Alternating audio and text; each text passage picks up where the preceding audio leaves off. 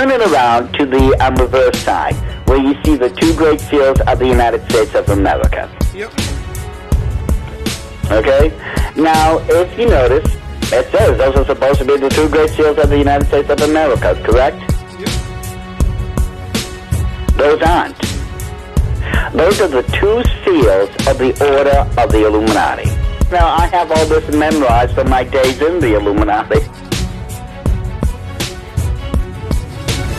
Now, this went on the dollar bill in 1935, but this reflects ancient beliefs of secret societies that go back literally before the birth of Christ. It symbolizes the ancient goal of secret societies of the establishment of what in Scripture we see in Revelation 13 as the reign of the beast and the false prophet. History of the Great Seal is a very fascinating story. I got one right here. The Great Seal of the United States, or is it the Great Seal of the Illuminati? There's a lot more than meets the eye.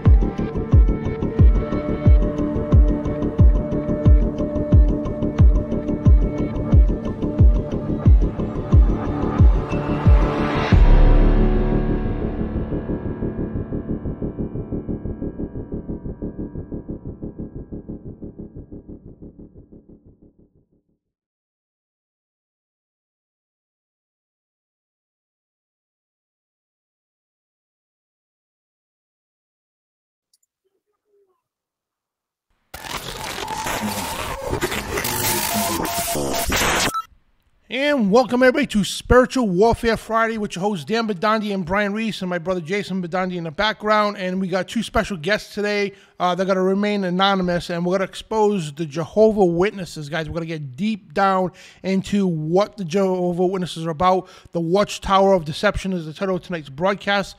And welcome everybody in the chat room. If you're watching on YouTube, guys, and sign on to YouTube and join us in the live chat. And we're going to take questions and comments later, and also take phone calls later on as well. So we got a big show tonight. It's going to be awesome. And again, I'm Dan Bidondi. It's Brian Reece here, our host. And so, guys, before we get started, I want to thank ShakeandWakeRadio.com for carrying the show. And this is going to be an awesome show, man. ShakeandWakeRadio.com for carrying the show. Thank you, Annie, so much. And also, thank you, BeforeIt'sNews.com. I'm a contributor right for them, so please check them out daily, guys. And also, tonight's show is brought to you by WattsLeather.com. It's where your custom leather project becomes a reality. WattsLeather.com. So please check them out, guys. So, yeah, and tonight we're going to be exposing Charles Taze Russell's. He was founder of Jehova Witnesses. In his book called The Watchtower, which is that version of the Bible. So we're gonna get to that more. And first of all, Brian, take the floor here. And Brian's good friends with these two people here, and we can't, again, we have put a silhouette over them because they want to remain anonymous, and I don't blame them. You know what I mean? It's for their security. So God bless you guys, and thank you so much for coming on. So go ahead, Brian, you got the floor, brother. Yeah, bless you, Dan. Welcome everybody to Spiritual Warfare, the Watchtower of Deception. It's going to be, like Dan said, a really exciting broadcast. Can't wait. It kind of hits home for me with the whole Jehovah Witness narrative.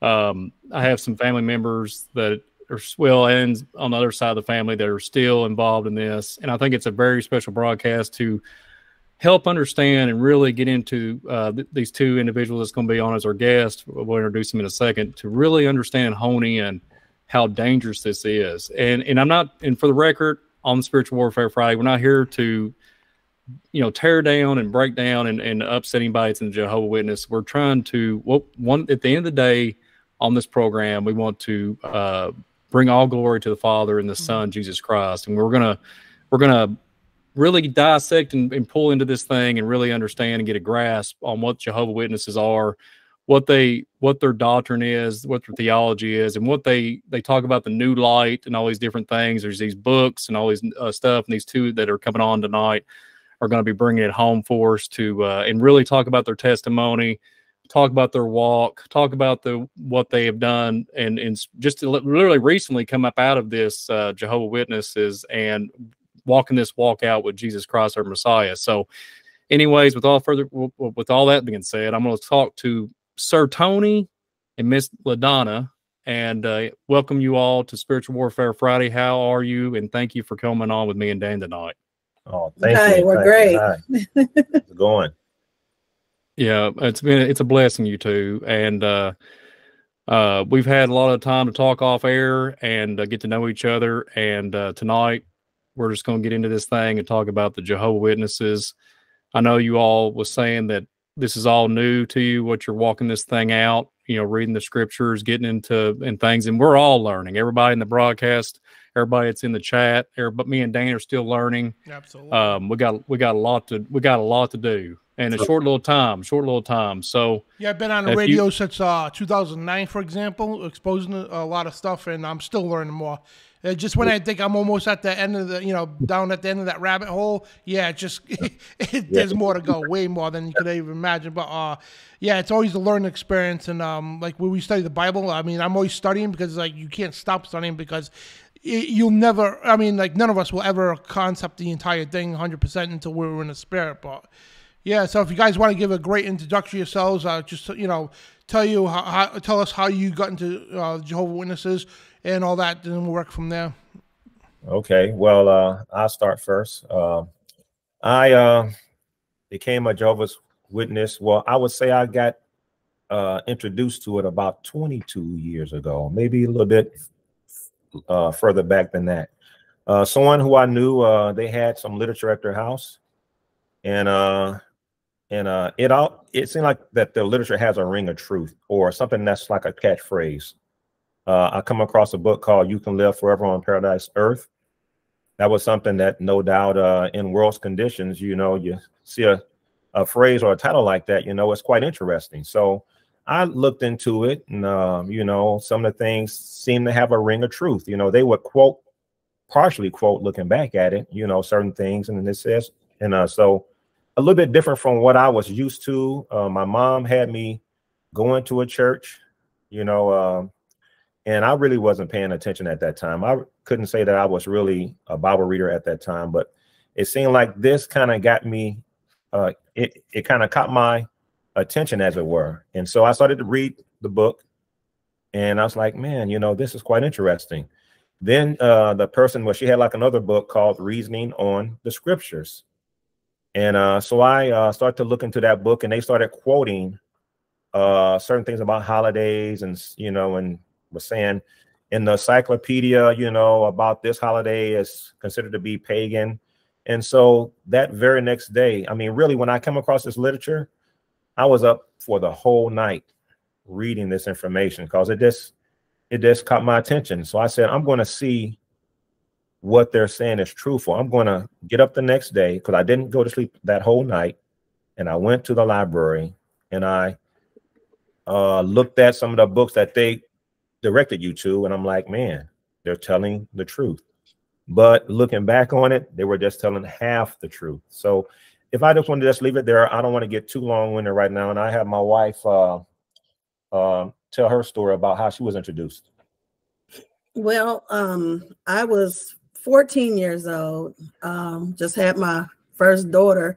And I remember I was just walking in the neighborhood, and a witness couple had approached me, and, we had a lengthy conversation. And I mean, we really just end up being, really good friends. So I never got, into it. I mean, I would study a little bit, drop off, study a little bit, and drop off. And I know I did that probably for 25 years or a little longer, until I finally did decide to get baptized. But I don't know what was holding me back from getting baptized. I don't know what it was, but it took a long time for me. But I was just approached by that couple, and they were really nice people. It's like they love bombed me, for all those years, and just didn't give up. So that's how I got started. So there are some good people who are, we look back at as friends. There are some loving people. Some of them will give you the shirt off their back. Some of them will be there for you, but but it only goes as far as you are, as long as you're in that watchtower, or as long as you're Jehovah's Witness. That's as far as it goes. Once you stop certain things, then it's a different story. That's right. Yeah. So right. I mean, but my heart goes out, to some, to like a lot of them, because there's a lot of good people there in that organization. And they feel like they're doing the right thing. They're doing the right thing. Right, they have the really same outlook that I perhaps had. They perhaps was going through something in their life. There was perhaps a tragedy, because someone perhaps has lost a loved one. Then they have a book that's talking about that. Any particular subject matter that might be disturbing or might be on a person's mind that might trouble somebody, they had literature for that. Yes. So that's what kind of draws people into the organization, giving them like a glimmer of hope that way through their literature. So do they treat you indifferent? Like after you leave the watchtower, after you leave the organization, they treat you differently, don't they? When they see you out in public, or they kind of shun you pretty much? Yes. Well, I had that happen here recently. This lady was like a spiritual mom. I've been with her for a lot of years. I know probably 30 years I've been knowing her. Mm-hmm. And recently she called me, but I've been hesitant to speak with her for a couple of years now, since my husband and I have been out of the organization. I knew that when I talked to her that our relationship was going to be over. Mm-hmm. So she called me, and I was like, I have to call her back. And, we had the conversation. I had mentioned that we had left. I gave her a couple of reasons why, she was shocked. And she said, I cannot believe that you left Jehovah. I said, I did not leave God. I left we left the organization. We didn't leave God. We haven't lost our love for God, our faith in God. We have not done that. But I, gave her the reasons why. And she said, well, I'm going to call you back. And she's never called me back. Yeah. I know that our relationship is over, that she'll never speak to me again. Yeah. And I had a best friend. We could talk about anything, his personal issues, things that he was going through. Actually, there was a time when he was distrustful of even some of his own family members about sending them some of his money. I mean, he sent me a large sum of money so that I can, put it in a place where he wanted to, to actually go. That's how much that he trusted me. But then when I started to find out some of these things about the organization and just thinking that, we're on that level, that was the last. I mean, he basically said on that note, I'll talk to you later. And I haven't heard from him in about since we left, about 2 years. So, so basically, like I say, because they believe that if you leave the organization, you're actually leaving God. They actually put that organization, they believe that God has chosen that group of people, that organization, to dispense spiritual truths, and to leave them would be like an apostasy, like almost like the 10 tribes that actually apostatized. That's how that they actually, I mean, like that you're going out and, I think going and start to worship like a golden calf, as it were. Yeah. So, I mean, once the word is out, they will shun you. They will not talk to you from that point forward. And they feel like that, if you leave the organization, that you have just left God himself. Yes, exactly.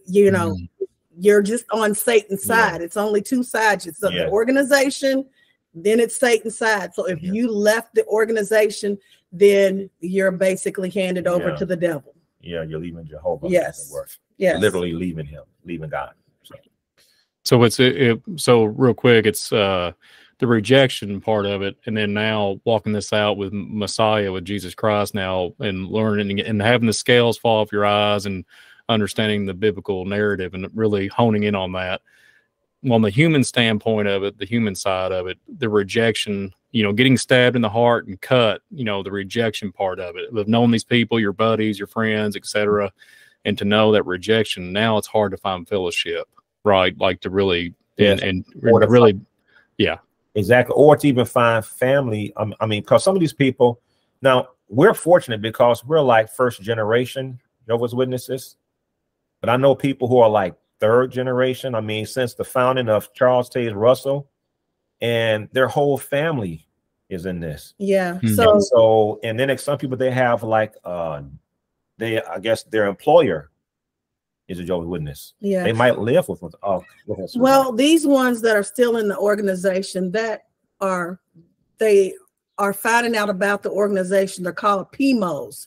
They're physically in, mentally out. So they're scared to say anything, because if they say something, if it gets back to the elders, then, they will be shunned, and everything that they know, their whole family, their friends, they lose everything.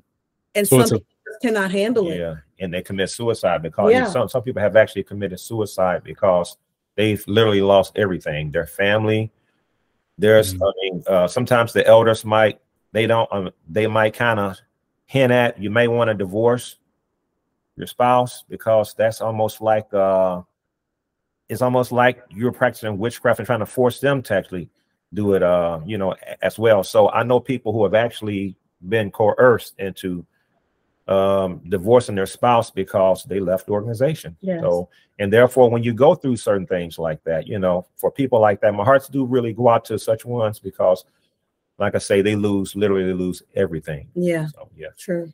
But the Bible says the Father is not the author of confusion. So it sounds like discord and confusion, like with man's interpretations or theologies into man's mindset. So it's causing all kinds of emotional, unnecessary stress.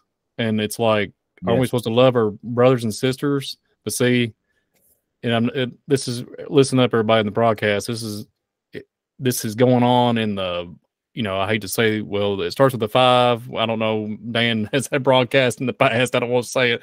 In the chat, they're talking about the 501, you know what?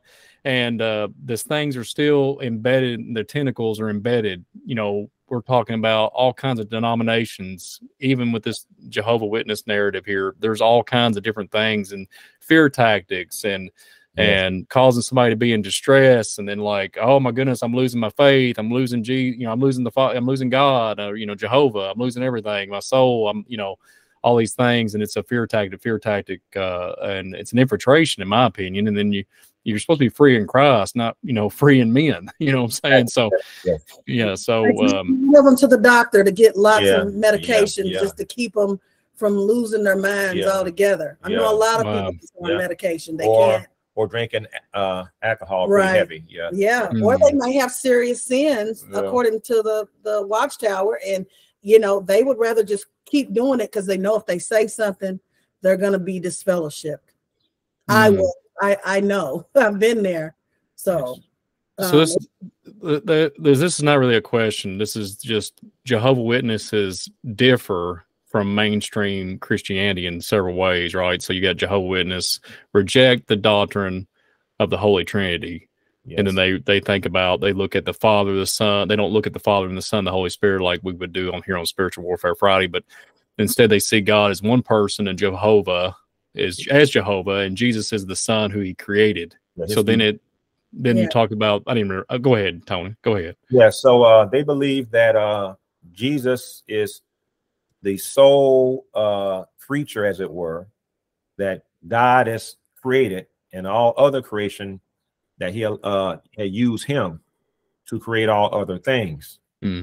But now, before he came to earth, Jehovah's Witnesses believe that before his his human existence in heaven, he was called Michael.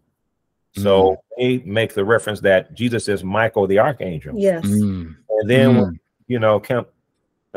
came down to earth and went back to heaven, now he's back as Michael, the Archangel. Yes. And of course they use scriptures like he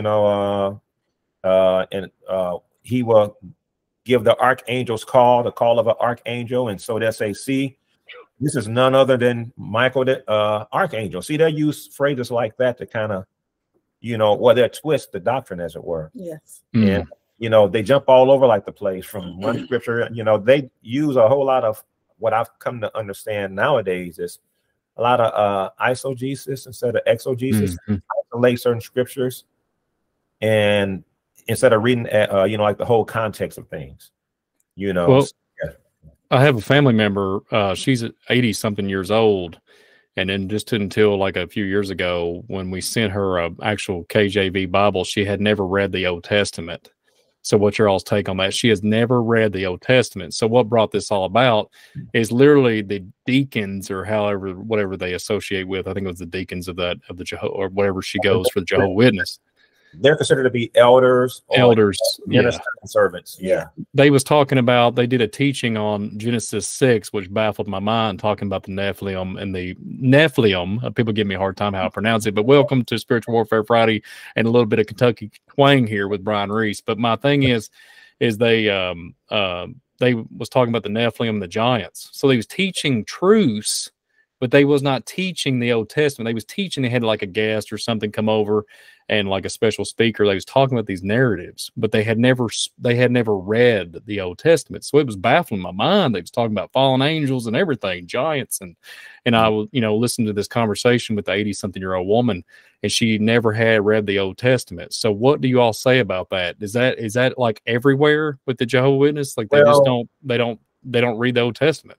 Actually, in my part of being Jehovah Witness, I was pretty studious. I tried to learn as much as possible. They had a book called All Scriptures Inspired, and they did go through from the Old Testament, or they call which they consider to be the Hebrew scriptures, on through to the Greek scripture. So so they read it, but yet when you're they give you the publication to read, and it's almost like this how their books are phrased is like they have a paragraph, they'll put a question under the paragraph, or below the paragraphs on the first page, and they'll say that the answer is in there. So really the answer is there that they want you to find that fits their belief. Yes. And so basically, so as you're studying, and we was encouraged to do that, used to be, because now it's changed.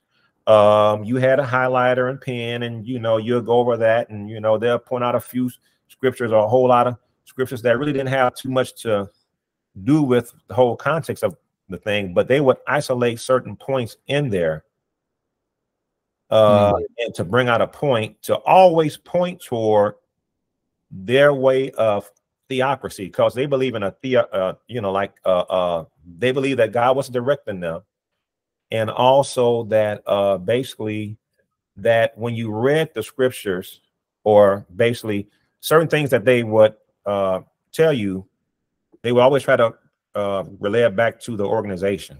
Mm-hmm. It was almost like a something like that you can learn about how to be a faithful Jehovah's Witness.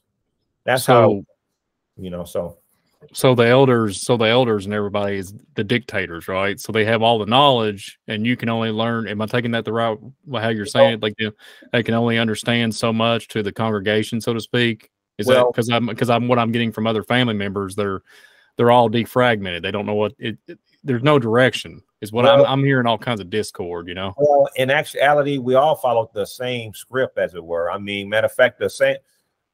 Jehovah's Witnesses will always brag and say, no matter where you go, if you was to go from, let's say from Kentucky, if I was to go to Kentucky to California, we're always going to be on the same page when it comes to the Watchtower magazine, because they were always, they all studied the same thing per se. Now, there was little things about the congregations that they had certain issues that if there was local needs, they would discuss those things. But all in all, they did kind of have everything was cookie cutter for the most part. And they would also encourage you to do the research that's on the website, not looking only their literature. Don't look out. If you wanted to go to the Encyclopedia Britannica, don't do that. Just study from what they have on the website. Yeah, exactly. So they didn't want you to do your be an individual thinker. They want they don't want you to think freely. They want to give you what they feel that you need. Exactly. Yeah. It's funny too, because like the Bible, right? The Bible says it's ready for reproof. In other words, God wants you to challenge his information, and this way you can see it for yourself. But that's kind of dictatorship when they say, "Oh, don't look anywhere else, just here." You know what I mean? And don't ask questions, just do what he tell you. And that's kind of weird. And the Jehovah's Witnesses and the Mormons do that same thing, and all these other religions and cults do that. But the Bible itself, it says it's ready for reproof. In other words, like if you want to challenge it, go for it, and you got to find that's 100% correct. Yes. In actuality, now you can kind of question things if you were going through a Bible study, because they figure that if you bite onto their literature and you want to study, I was one of those ones who, when I found that information I was telling you about, I was like, wow, this has a ring of truth. I actually went to the hall and said, I want a Bible study, because when you read their literature, it always focuses on, if you want to learn more, you need to have a Bible study, because Jehovah's Witnesses believe that they are actually told you cannot understand the Bible outside of them. If you revert to reading the Bible on your own, or let's say a group study, there's a few like the brothers coming together, that's shunned against, because they figure that you can kind of go off into, they have actually said, thinking back like the world thinks. See, so it's like, but in the beginning, it's like all the things that I've come to find out about Jehovah's Witnesses, if I would have been told these things up front, I would have, put my sprint shoes on and ran the opposite direction. But because it was like a gradual thing, and they do a love bombing, like, they show this love, and it seems to be this harmony, this unity among the brothers. But when you get into it, it's totally different. It's not that way. Yeah. Yeah. They say that the Bible cannot be properly understood without Jehovah's visible organization. Yeah. Wow. So you can't understand the Bible unless you have them to explain it to you. Mhm. So the elders have to interpret it. The elders have to be the interpreter. Yes. Yeah. So, but at the end of the day, well, and there's some churches, I'm not trying to bring any other, I'm not going to say any denominations, but there is bodies of churches that gather in my local area that will even go up to and start debating about the Holy Trinity, about the Father, Son, the Holy Spirit. They get all crazy with it, right? So what I was mentioning earlier when I was kind of touching base on this, we're talking about Jehovah and then Jesus. And then you get into this whole narrative that he's just, I've heard all kinds of different things from the Jehovah Witness narrative, that he was just a great prophet, or I even heard some crazy stuff that he was an ascended master, all this crazy stuff, unrealistic stuff. And at the end of the day, Jehovah Witnesses, and I'm not putting down the organization, they believe that the soul ceases to exist after death, and there is no afterlife. Is that correct? So that's baffling my mind. Yes, it's like they explain it how well, they say that you're asleep, it's like you're sleep. Soul sleep. Yeah. Soul sleeping, huh? So how's the soul sleeping? What are you going to do after the soul sleep? So this is what I mean. So when you get into, me and Dan did a Michael, I think we did a debating on Moses's body several months ago. And then when you mentioned, that's the first time I've heard you all talk about that, about they say that Jesus is Michael, talking about an archangel narrative. So that's what I'm saying. Some of this Jehovah Witnesses, they know Old Testament stuff. They know about angels, demons, and stuff, in which they was teaching some of my family members. It's baffling my mind that they would even say Jesus is literally Michael when he goes into ascending into heaven. So it's baffling my mind because the whole book of Jude talks about Michael and the devil debating over Moses' body. I mean, so it's insane. That's a whole nother topic. But my point is they know about the bodies of angels. Mm-hmm. They teach these things, but it's like way off the cuff, way off the Richter scale when you're denying the Holy Trinity. And that baffles my mind. And see, Pope, and I hate to say it, the Pope will say the exact same thing, says Jesus died for nothing on the cross. So it's the same, it's the same broadened path, either way you look at it. And remember, Tony, we had this conversation. I got to throw us out there since I said the Pope. Pope Francis is on record saying that he's going to baptize aliens when they show up in their motherships. Okay. I heard that myself. Yeah. So here's a funny. I remember our conversation face to face, Tony. So what are they going to do with the Watchtower book? This, when the aliens show up out of their mothership, AKA fallen angels, they're going to. So Jehovah Witness organization is going to thrive, right? So how are they going to explain? And then I know what your answer is going to be. What are they going to do when they show up? Are they just going to throw out the new one and then rewrite, correct? If that actually happens, they're going to have what's called new light. New light. New deception. Yeah, new light. It's just now God has now revealed this to us. And he kept, matter of fact, they just recently had cause there's times when I try to go back on that website, not to, look for understanding, but just to perhaps see how perhaps what they're doing now, the deception, because I still have my previous wife's family is still, they're, witnesses, Jehovah's Witnesses. And every now and then one might, especially one of them, she gives me a call. So I'm just hoping one day that, just kind of keeping up with a little bit of their stuff just to see where they're at. And of course, I follow certain channels that kind of keep me right, because don't get me wrong. After so many years of being bombarded by their literature, they speak a foreign language. They even call it the new language, right? What's it? Even they say that they have this new language that they talk, and it's totally different from Christianity.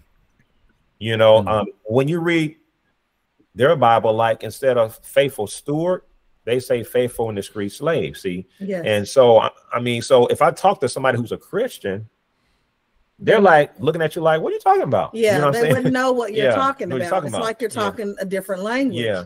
And only Jehovah's Witnesses know this language. Yeah.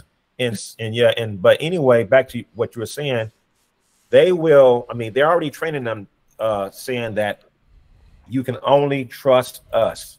Even if we say something that might sound disturbing, they have been told you cannot question us, basically. You must listen to what we have to say. We are God's chosen vessel. Yes. That he's using on earth. And all other groups is part of Satan's organization. Yeah, and that's one of the things that got me.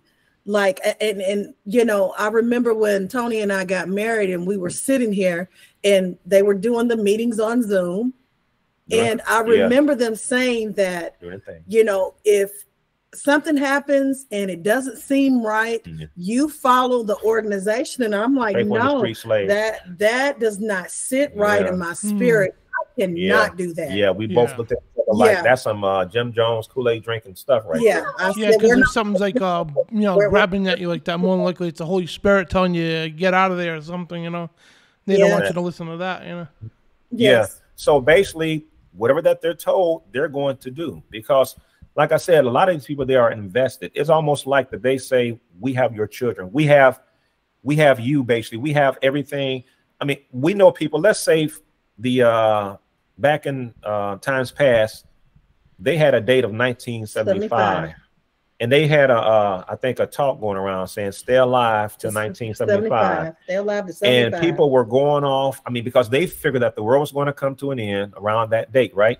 So there was people, they were selling their houses, they were selling their properties. Yes. They were getting full-time in the Jehovah's Witness ministry. They were becoming pioneers, giving up their jobs, giving up everything because they thought the world was going to end. Yes. Oh, while you're on that right there, that website you gave me, jwfacts.com, it says right there, since 1879 the deception when they started, right? The Watchtower has preached the end of the world will be soon and predicted it would come in 1914. Then they said it was 1925. Then several other dates throughout the 20th century. And when you go to the Bible, right, Jesus says, but the day of the hour, nobody knows, not even the angels of heaven, but my Father only. Basically, when he sends Jesus back and puts an end to everything, you know what I mean? And so the Bible says one thing, they say another, and then they're giving out dates. And what, you know, while you're on that too, what kind of excuses? Like, did you ever ask, well, what happened in 1914? What happened in 1925, 1975? What changed things? Did you ever ask them that?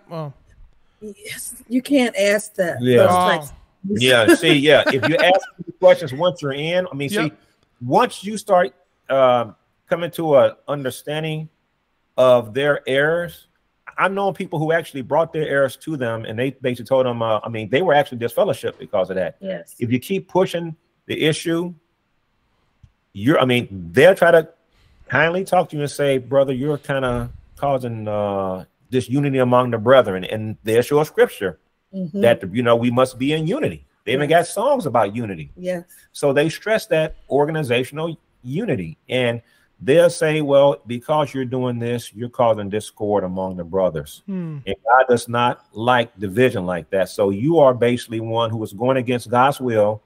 And if you don't stop it, well, first you'll get marked. First, they'll give a public talk. Yeah, they'll mark you. Everyone there knows who they're talking about, because if you was the one who was doing like the talking, they're all going to be thinking, oh, we know who that was.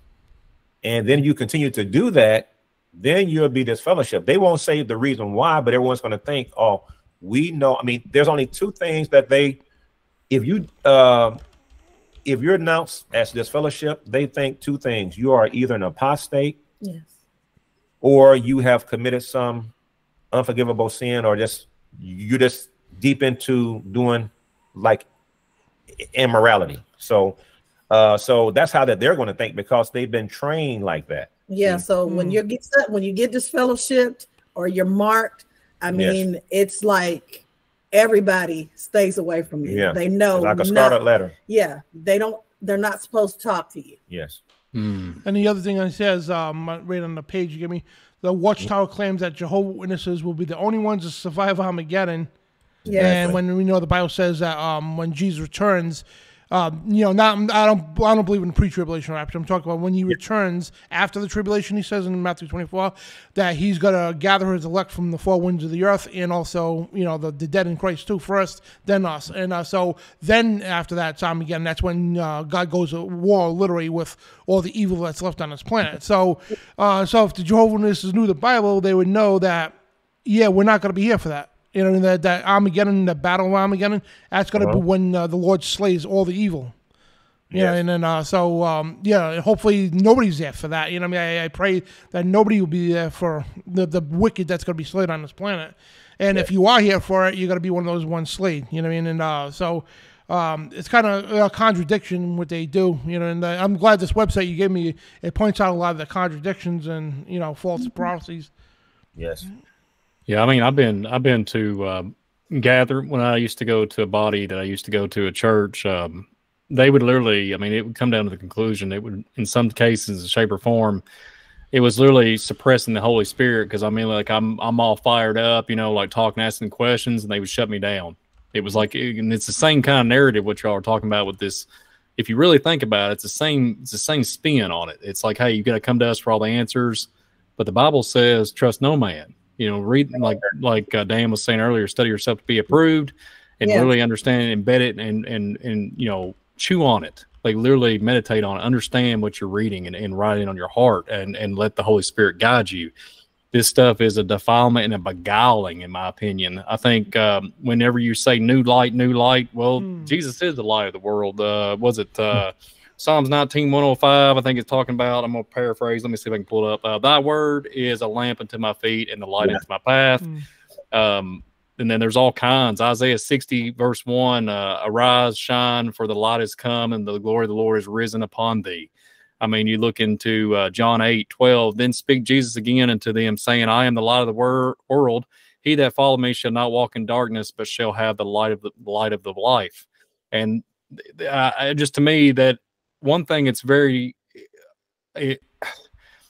causing people to stumble. So we're talking about no life at all existing after that. There's no afterlife. So you're basically, if my interpretation is understanding this, do they say hell is on earth? Is that correct, Tony? They say hell is you're 6 feet under.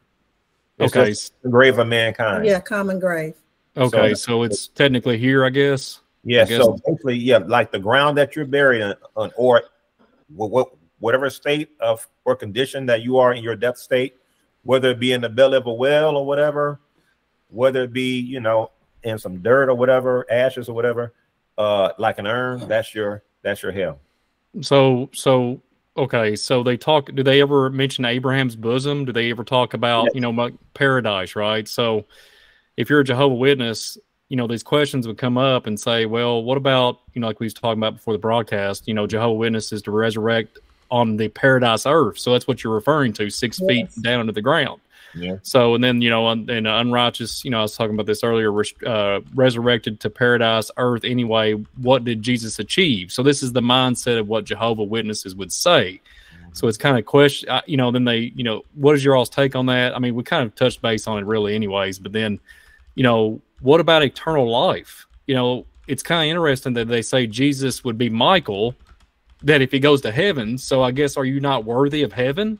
Because because basically what we're talking about here, you're 6 feet under, and there's no existence outside the paradigm of what you live in. No, so the 144,000 go to heaven. Yeah. The rest of us live on earth. We'll be on a paradise earth. That after the great tribulation and Armageddon, then we go in and basically bring the earth back to this paradise state. Yeah. So that's the teaching. Yeah. So so there's two classes that they have. One is the little flock, and those are those who are consisted of the anointed, who are those who will be kings and priests with Christ in heaven, and they believe that these are numbered of only 144,000. So right now, all those seats are taken. Yes. Okay.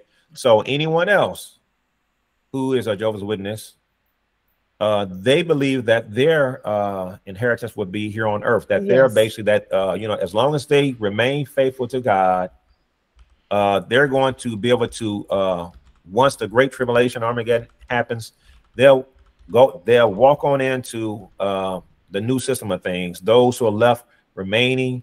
And they would basically, because, you know, once at that time, God would have cleansed the earth of all the ungodly and the wickedness. And now those ones, that great crowd, as it were, would have a job to do, which is cleaning up all, you know, picking up all the bones. I don't want to get too graphic, but, you know, they would be transforming that the planet back into the paradise conditions that Adam and Eve had lost, because they believed that Adam and Eve's job was to, they were placed in the Garden of Eden.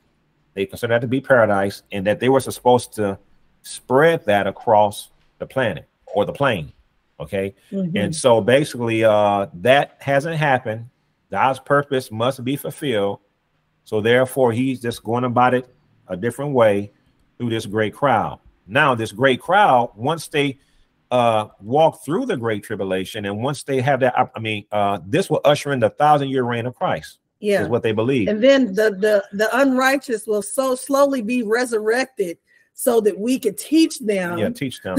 Yeah, the teaching campaign. Yeah, a teaching campaign, basically. Yeah. So, like for instance, people would say, "How about the Native Americans? They haven't heard the gospel." Okay, well, these ones will be resurrected. And now we as Jehovah's Witnesses will have the opportunity to preach to them once they're resurrected. So there'll be a gradual resurrecting of people back to, on the planet. And so therefore, not all at once, but as time goes on, it'd be more and more will be resurrected. Yeah. And they would always say, perhaps those patriarchs like Abraham and them, and they'll be some of the first ones because they were closer to perfection. Yes. But so with all that being said, the 1,000-year reign of Christ is to basically to teach everybody, to bring everybody back into perfect condition, to become perfect, to get all to teach all the sin out of you. I'm just going to say it like that. And then, and so once that happens, Satan will be released out of, wherever that he's at, to test mankind again. And then if you pass that test, then you have everlasting life. Yes. But during that 1,000-year reign, you can slip up and, they might have an investigation and say, hey, where's Bob or whatever? Or, hey, I guess Bob sinned because we see his bones. Well, we see his clothes here. I guess the ground must have opened up and swallowed him whole because he's no longer here. Yeah, he's no longer here because he must have did something unfaithful. Yes. So that's just their thinking. Yes. So I'm hearing purgatory also. Like I'm hearing like a spin, like it's almost like a like a mirror of purgatory. It's almost like mirroring the purgatory narrative. That's why I'm just listening to y'all talk. That's what it sounds all jacked up, man. It sounds like they have no direction. Like they make stuff up as they go along. Yeah. And it sounds like twin Earths too. It almost sounds like there's an Earth that's going to be destroyed, and the other one's going to be changed, and you're going to be, you're going to dust the bones back off. The angels are going to come clean it up, then you're going to be popping back up like weeds. You're going to get taught again, and almost kind of sounds like a little reincarnation kind of narrative going on a little bit, a little spin. You know what I'm saying? And it's all kinds of. Listen, the Father's not the author of confusion. So when you look at the scriptures are the simplicity of Jesus Christ, and it's baffling my mind. It's like, we got to do this. We're going to go through different, we're going to have the judges, the elders are going to come back around, show us how to do it, how to live a better life, and how to get this dirty old sin out of us. I mean, it's insane. And then all, the simplicity of Jesus Christ going on to Golgotha at Calvary, paid the sin debt for all mankind, and, poured blood out of his body, redeemed us from this wicked, old, crazy, wacky world.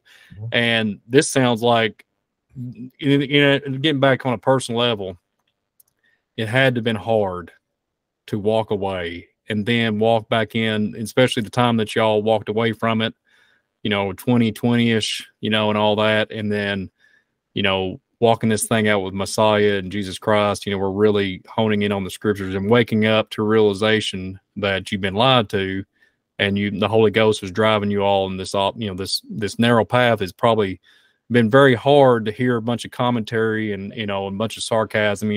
Men's hearts are continually wicked. They're wicked. So they make comments, they bash your name and all these different things. It's probably very heartbreaking. I get it.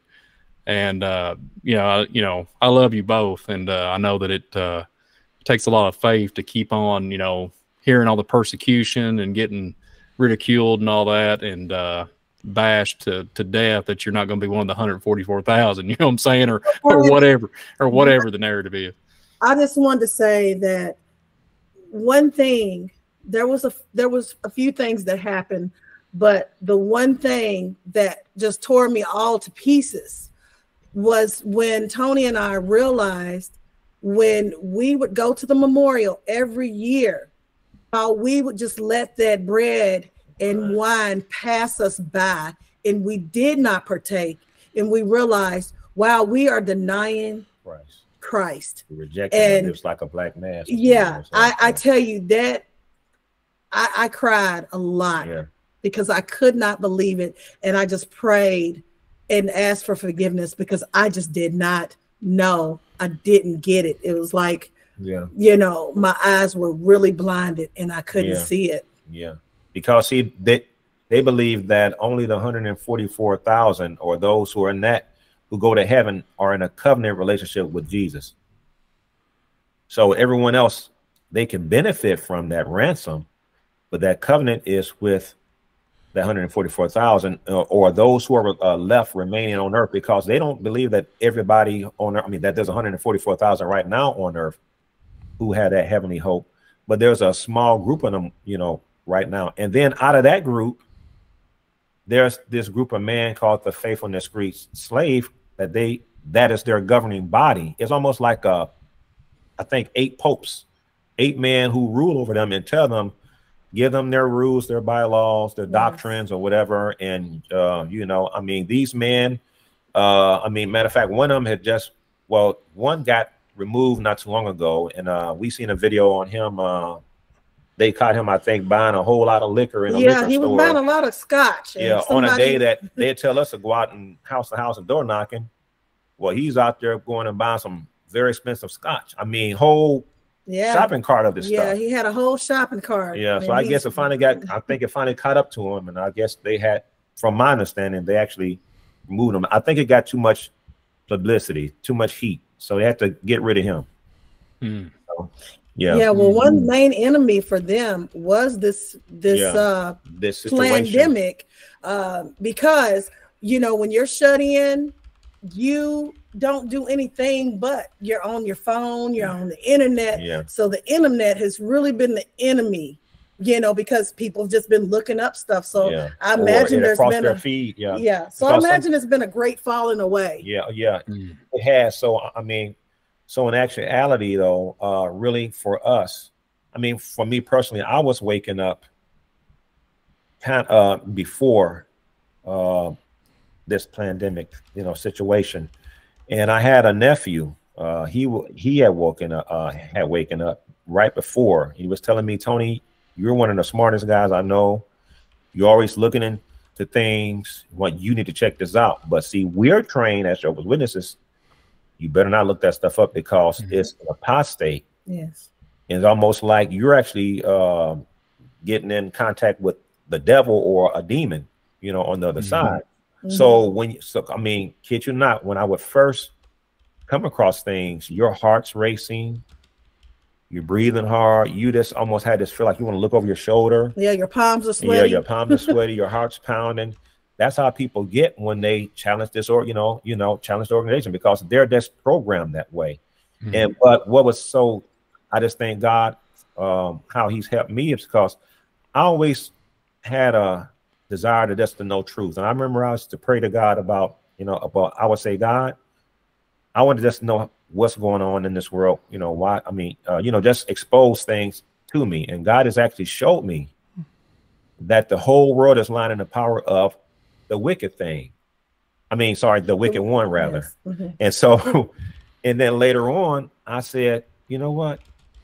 I never prayed about you exposing this organization right or wrong. And when I prayed that prayer, God has slowly and gently exposed things to me, because, there was other, I want to say, conspiracy things that I would look into. And then some of these people who I would follow, they wouldn't be talking about the subject matter wasn't Jehovah's Witnesses, but they'll throw that in there. And that's say Charles says Russell, and connect them with some type of false prediction, or the Masons or the Masonic order or whatever. And then I was like, that's when I had that prayer, and God has just opened my eyes to all this stuff that was going on with them.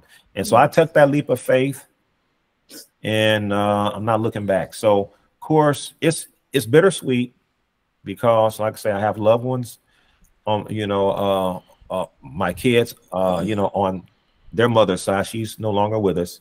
I love them, and so, but, and then it's some friends. I had some strong friendships with people. Many years with these people, and I had to just turn my back on that, or they really turned their back on me because I didn't turn my back on them. Yes. They turned on me. Yeah, they wouldn't listen. Yeah. Well, you're not coming off as in a conflicted spirit. You're just praying for them, and then you're worried about their walk and your work, because that the scales have been taken off your eyes, and you're praying that one day that they come to the realization that what you know today. So and you're doing your job too, because Ephesians 5 says, "Expose the deeds of evil." Exactly. Know the enemy and expose them, and that's what you guys are doing. And it sounds like a tradition to me, man. And it's like, because I study all these, religions, cults, and secret societies and all that. So the first thing I learned to do over the years is go to the founder. Who was the founder? What did he do or she do? And that's where you get the meat and potatoes of each religion. And later on, I could get into that later of who Charles Taze Russell really was and all that stuff. And a lot of similarities to Joseph Smith and these other clowns out there, Aleister Crowley and all that. So, it just sounds like, because the tradition of man, when Jesus warned us, don't follow traditions of men, follow God. You know what I mean? And traditions of men include these religions and cults. And how it is, too, is like, thank God you guys are only a first generation, because second, third generation, your parents be like, you know what? You have to be a Catholic. You have to be a Jehova Witness. You have to be a Mormon, because your grandparents were, I were. So we have to keep that tradition going. And that's what the churches do. They lock you in by tradition. Dan, when Tony and I left, my daughter, I have a 31-year-old daughter, she was still in. So, that was another thing that was just tearing me all to pieces, because I was bashing myself like, oh my goodness, I have gotten her into this cult and I'm out. Now I have to pray to the Father to help me some type of way to get her out of there. Because when the organization, when they found out that we had left, they actually contacted my daughter and told her, you need to make a decision. Start shunning. You need to start shunning your mom and her husband. And oh my goodness. So I mean, slowly, I would feed her, different things. She never stopped shunning me and my husband. She's had to shun me before when I was in and I got disfellowshipped. And that was one of the hardest times in my life that I could not be around my daughter. I used to go to Zumba classes and we would look at each other, but she couldn't say anything to me. We both cried. We would look at each other with tears flowing because we wanted to hug each other so bad and we couldn't do it. So, with the Father's help, she was listening and she finally decided to leave. And that was a big relief for me. And I was so grateful that, the Father looked out and helped me to get her out, because that was rough. And because, like I say, I was gently feeding Donna some things and just asking her point of view, but showing her. And see, that's the thing. You have to have that wanting. Once you see the truth, what are you going to do with it? So when me and Donna will have our Bible readings, and so I say, well, what do you think about this? Let's say, for instance, with the memorial or the communion, as we would call it, Christians would call it. I said, now, in the Old Testament, when someone came proselyte or became part of the nation of, say, Israel, everyone partook of that. Everyone had, he didn't say that some had to follow the Passover and, but if you was like a foreigner, you were not to follow it. But everyone had to, and so when I worded things in such a way like that, it was more, it was gentle. And then we did the same thing with her daughter, just feeding her a little information. And one of the things that really got her and got my wife as well is that when we seen one of those governing body members, one of those faithful and discreet slave, members, the faithful and discreet slave class, guys that they coined themselves as. When we seen them, they had this Royal Commission in Australia. Royal Commission. Yeah. And because Jehovah's Witnesses have a very, just like a lot of Christian Catholics with the pedophilia, Jehovah's Witnesses have that same thing going on. It just permeated that organization. But what's so weird about them, they did not want you to go to the authorities because they felt like it would bring reproach or shame on Jehovah's name. So they would try to handle everything in-house. And so basically, I guess in Australia, they kind of call them to the carpet on that and ask them about them being inspired, Donna? Well, they asked something. They just lied constantly about a lot of things. And so she was able to see the guy lying, saying one thing to us. Well, I believe they asked him, did he think that Jehovah's Witnesses were the only organization that God uses today? And he said that would be quite presumptuous. Or preposterous. No, he said presumptuous. Yeah, you're right. And that was one of the breaking things for me. I was like, oh, wait a minute, but you all say that is the truth. So you didn't say with a resounding yes. You said that would be quite presumptuous, and I was like, okay, something is wrong here, and I don't like it. I don't like it. So that was one of the things. Yeah. So we showed her that. So gently, just showing her little things here and there. She was able to see that what we were telling her, and we said, that everything that we're showing you is legitimate, it's truthful, and she was able to say yes. Do your own research. And I said, do your research. I said, pray about it, because my whole thing was, and I always believe this, even when I became a Jehovah's Witness back then, when I used to belong to a church years ago or go to a church, I didn't hardly pay attention, but this always stuck with me. What this pastor said, he said, "Don't believe it because I said it. Look it up for yourself." That's always been there in the back of my mind. And so I took that leap of faith, right? With Jehovah's Witnesses, started to look up things as it was, I was sitting at the meetings and there could be going over like a talk or certain things. And I just said, this is not truthful. I had to walk out.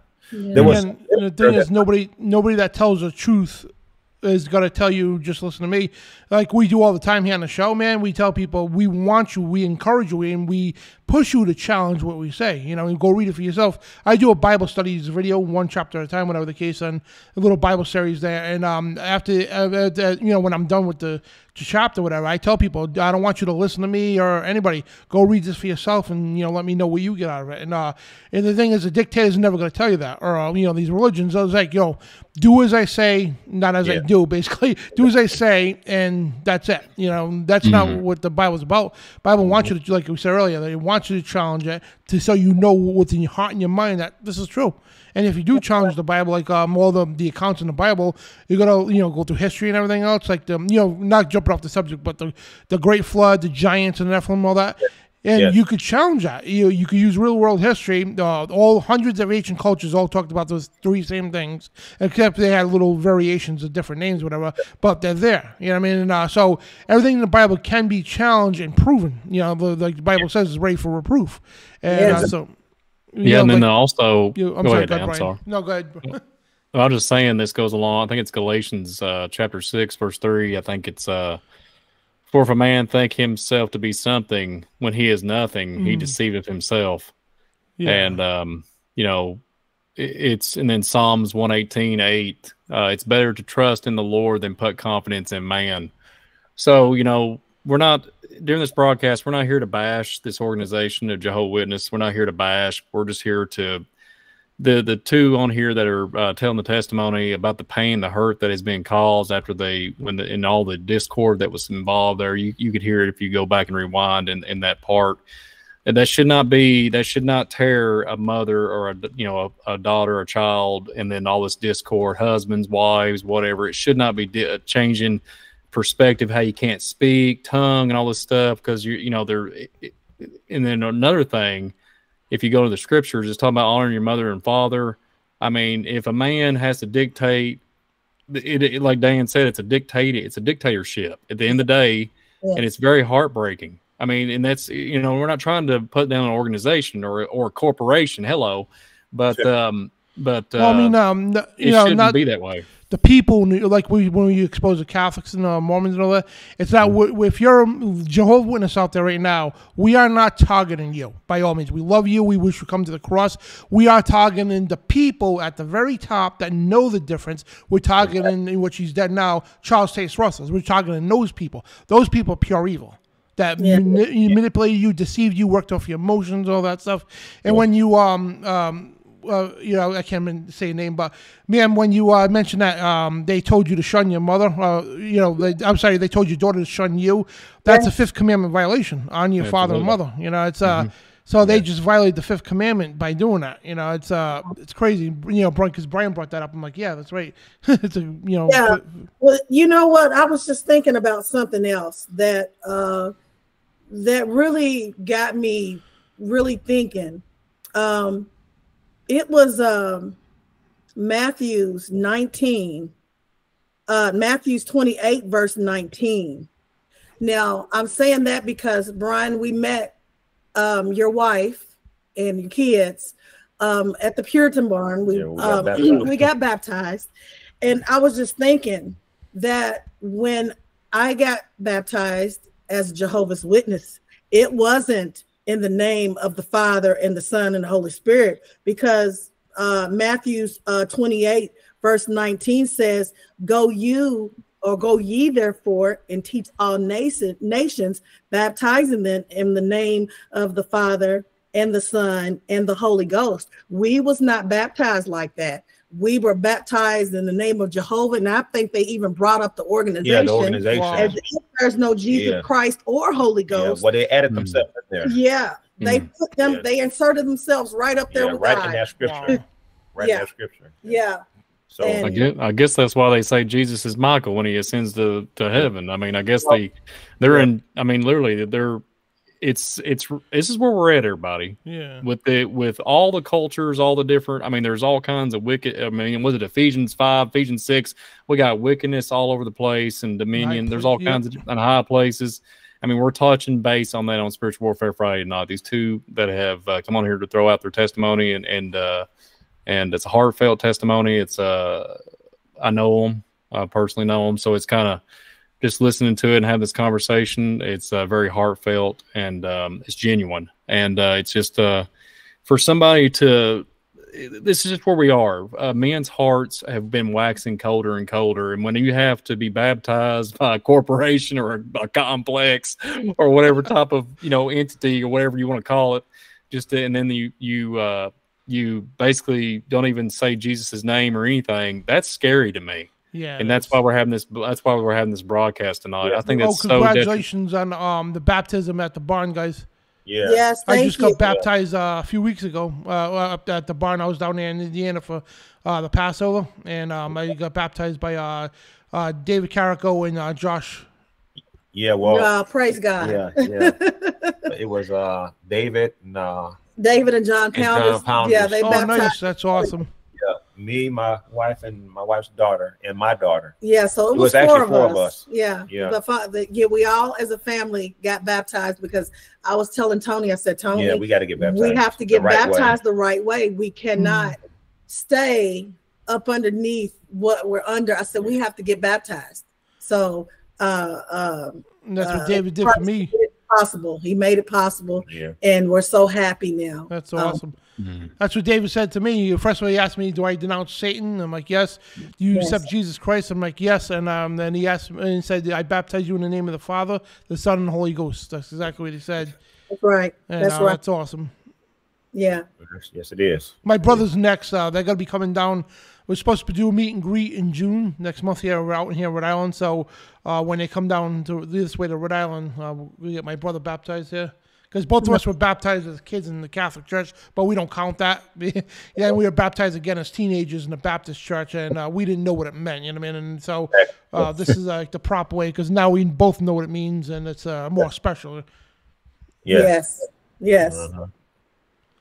Yeah, it's when we I think it's Ephesians 2 verse 8, for by grace are ye saved through faith and not of yourselves, it is the gift of God. I mean, we're talking about salvation here through Jesus Christ, and it's just like I'm so thankful that y'all got baptized, Dan, you too, and to be born again and to be really truly born again and literally understand what that means.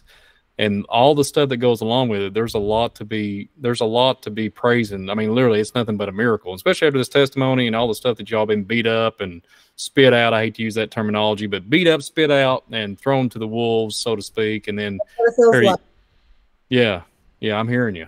I'm hearing it. I tell you, Brian, when I got disfellowshipped, when one comes to the elders and just tell them tell actually what happened. Yeah, and you have to tell them what happened, and you have 3 men, and me as a woman in there. I tell them what happened, and they're asking me why it happened, who's seen it first of all, and this, just going into these other things. But the thing that really broke me down is when they left the room and said, okay, we're going to go and pray and deliberate. And they came back and they said, well, we're giving you over to Satan now. They literally said that. Yeah. And I'm like, I'm repentant, I'm no longer doing what it is that got me into the trouble. I realized I was wrong, but to say that I've been handed over to Satan, that was one of the worst feelings in the world. And see, I never knew that they believed that way, because I used to hear things like that they would disfellowship people for, I would say, no apparent reason. But they said to me, no, well, they're unrepentant. But now their unrepentance means that if you commit a sin, let's say once or twice, okay, and you come and tell them, then that's in our mindset, you're repentant. But if you repeatedly done it over and over again, let's say it lasted like a month, a year, or whatever, and you come to them, oh, we got to disfellowship you. Yeah. Because you're spiritually sick. So they liken it to, well, you're almost like you got this, this kufi, whatever, juice, and we got to isolate you from everybody else like you got like plague or something. Yes. And they'll keep you out there for like a year. You've been in fellowship, you can sit there and, take in information, you can sing the song, but no one's going to talk to you. I used to sit in the back room of the Kingdom Hall. You got to sit in the back. I couldn't sit up front. I had to sit in the back, and I had to leave before the meeting was over. I couldn't talk to anybody. Nobody would talk to me. So it was crazy to find out. They literally they have in their literature, because they have the elders got their own separate book. It's like they have their own secret book, the kind of how to follow Jehovah's Witness procedures when it comes to certain, what they call it, theocratic things, even when judicial decisions, what they consider, like when a person does what they consider to be seriously like serious sins. And if a person, like you do it so many times, you will be disfellowship. Now, that worked for most people, but if you are one of those favorite, like one of those favorite families, like one of those families that's kind of in a special, what do you call it, Donna? Situation, that you're like, certain people, certain ones, they can, that disfellowship, it might only last about 6 months, or they just might reprove them, you can't comment at the meetings or something like that. But most people, it's, oh no, well, we got to disfellowship you because you done it too many times. But you can be saying, like, I come to you as a brother or sister, I know I'm weak, I need help, pray over me, help me, but no, we got to disfellowship you. We're going to throw some scriptures out there, and you can listen, so that's going to help you. So it's basically like you got to help yourself to get back right. Matter of fact, before a person becomes a Jehovah's Witness, you have to have changed your life around. They actually put the cart before the horse. You got to clean yourself up before you get baptized. Yes. And you have to, then they'll ask you 50 about 100 questions. Over about 100 questions about the organization. Yeah. And then you can be approved for baptism. But let's say hypothetically, because Jehovah's Witnesses, they don't have beards. if a person had a beard, you more likely wouldn't get baptized.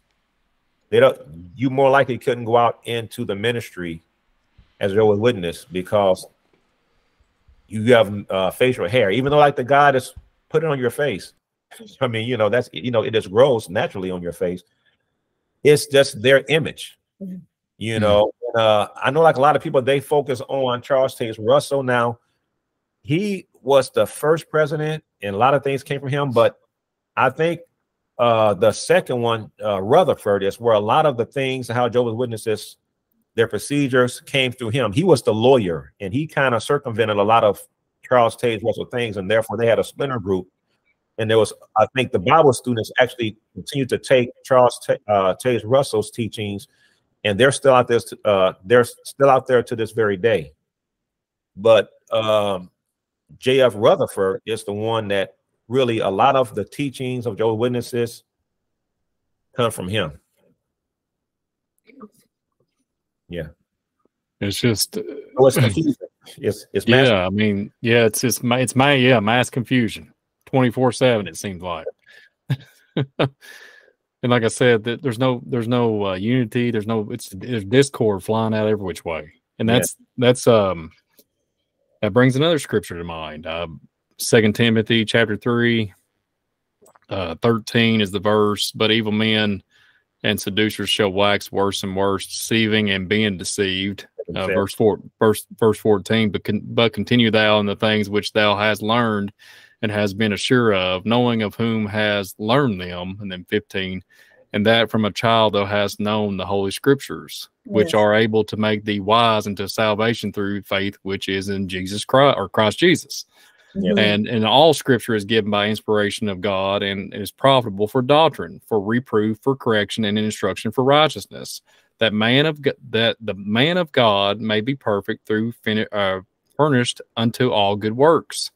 And that's where we are. I mean, here's the thing: how can a man take it upon himself as saying he is of a godlike nature? Because if you think, well, I'm of a superior authority, you know, you're saying, okay, I am the Gilbarim. I am the one with all the knowledge. I am. So, you know, you hear that I am stuff. So then that's not good, because that's I am the Alpha, the Omega. That's what we're talking about in the Scripture and Revelation and everything. That's so when you start saying that stuff, there's a lot of, you can take a deep study in that, but that I am stuff is very scary.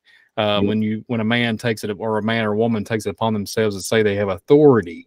That's and right. Jesus is the head. Jesus is literally the authority over you. Yes. Not somebody that has took upon entitlement or making themselves feel entitled and then thinking that they are of a superior authority, which is I don't even know how you even go there. It's just like anything else. I mean, when I used to work before I got hurt, people would literally use the word Jesus. Don't you love Jesus? You need to work harder. Don't you do this? I love Jesus. All this stuff. You hear words of Jesus, the name, thrown around real loosely just to get you to work.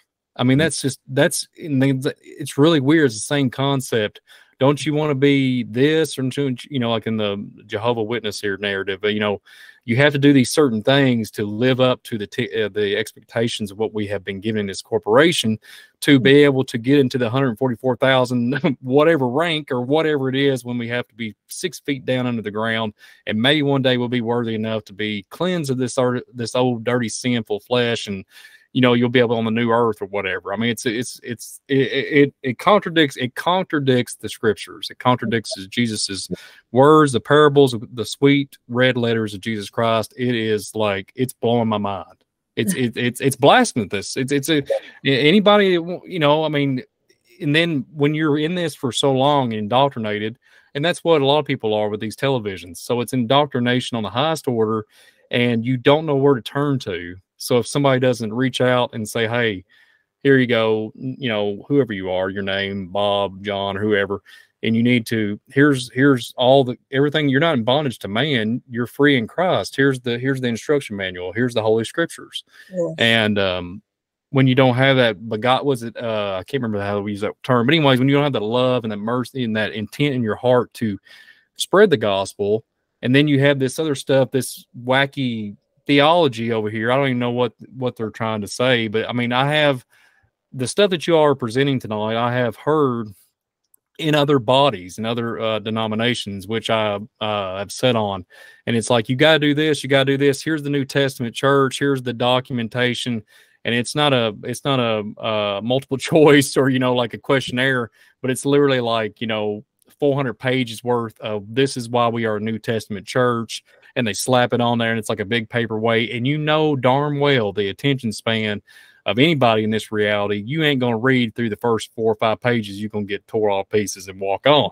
The point is they have it's their own doctrine. I mean, it comes down to it. You're taking and adding and subtracting. It's crazy. They call it the silver sword. Yeah. Actually, they have their own Bible now. Yes, called the silver sword. And they've actually, now organization is nowhere to be found in the Bible, but they inserted it there. They've actually inserted themselves there. So, Yes. So. And what Revelation says, those who take away, add, or whatever to the word, the curse is going to be upon them. And I would not want to be them, that's for sure. Especially those clowns who wrote those things and all that, the Watchtower and everything. And it's the same thing with the Book of Mormon, same thing with the Catechism, same thing with the Quran. We could go on and on. But I mean, these are doctrines of men and devils. Is exactly what they are. Yes. And as Brian is quoting these scriptures, and you have been quoting scriptures, my wife as well, that's what really will wake an individual up or keep them out of that situation. Because I was ignorant I didn't know what the Bible actually said when I was introduced to Jehovah's Witnesses. And I know a lot of people, just looking back at people who had Bible studies, a lot of them do not know the scriptures. So that's why it's important for us to preach the word, give the word, and stay in God's word. That's right. So that we can resist such things. Because like I say, because we do see now, when I look at the world, how it's structured, in some ways I see how Jehovah's Witnesses plan for people. The world does the exact same thing. As you say, that there's a spiritual deception that's not only in Jehovah's Witnesses, but really in almost everything that I've seen. Like I said, God has showed me in 1 John 5:19, the whole world lies in the power of the wicked one. And as he has cunningly deceived Eve, he's done the same thing to the masses as well. So we have to come to spiritual light of truth and God's word, and that's what's going to help us to keep on that straight and narrow path. Amen to that. And that's what it's all about, being on a straight and narrow path. And you look at it, right? So when you grasp that, the concept of that, when it says only, the path is straight and narrow, only few will enter, wide is the gate to destruction, right? And you got all the world's religions out there, all of them, even the Jehovah's, Mormons, they all confirm under the Pope. You know what I mean? They all confirm to this one world religion to say we all serve the same God. But however, they contradict themselves by saying only Jehovah's are saved too. But it's the whole thing with all religion. It's all a contradiction. It's a contradiction to themselves in the Bible. So and they'll cherry pick. And I notice every religion, right? They will cherry pick the Bible, right? They'll cherry pick it, and here's the contradiction of what they do, right? They'll cherry pick the Bible, right? Then they'll say, well, the Watchtower is the only doctrine to go by. And because the Bible's not really true, and I'm like, hold on, let me stop you right there. Like, Islam does the same thing, Mormons and everybody else. Like, so hold on 1 second. You guys sat there and defending your faith, right, with the Bible. But now you tell me the Bible is full of poop? So if that's the case, then your religion's full of poop, because how do you cherry pick the Bible, then later on bash the very Bible that you use to defend yourself? And then, by the way, the verses were way out of context, of course. And I was talking to you guys earlier before the show. I used to work with this, Jehova Witness, sweet lady. I did security with her, right? Third shift security. And she was there like a half hour before before she left. And she was a rover, whatever the case. But anyway, she was trying to get me into Jehovah Witnesses, right? And then we had a discussion about it.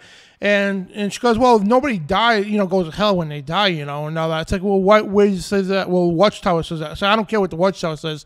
No offense. It doesn't say no such thing in the Bible. She goes, oh, yes, it does, because the Watchtower quotes the Bible, right? She gave me this verse. First of all, number one, the verse didn't even sound like anything they were trying to make it sound like. And number two, and I read it. I'm like, all right. So I was like, could you do me a favor, read this verse out loud and keep reading the 2 verses after this. She is okay. So she reads it out loud. Her mouth dropped because it clearly said the second death is hell, literally. And her mouth dropped. She's like, what? I'm like, read it out aloud again. And it's like, now tell me that the Watchtower had not taken that verse out of context.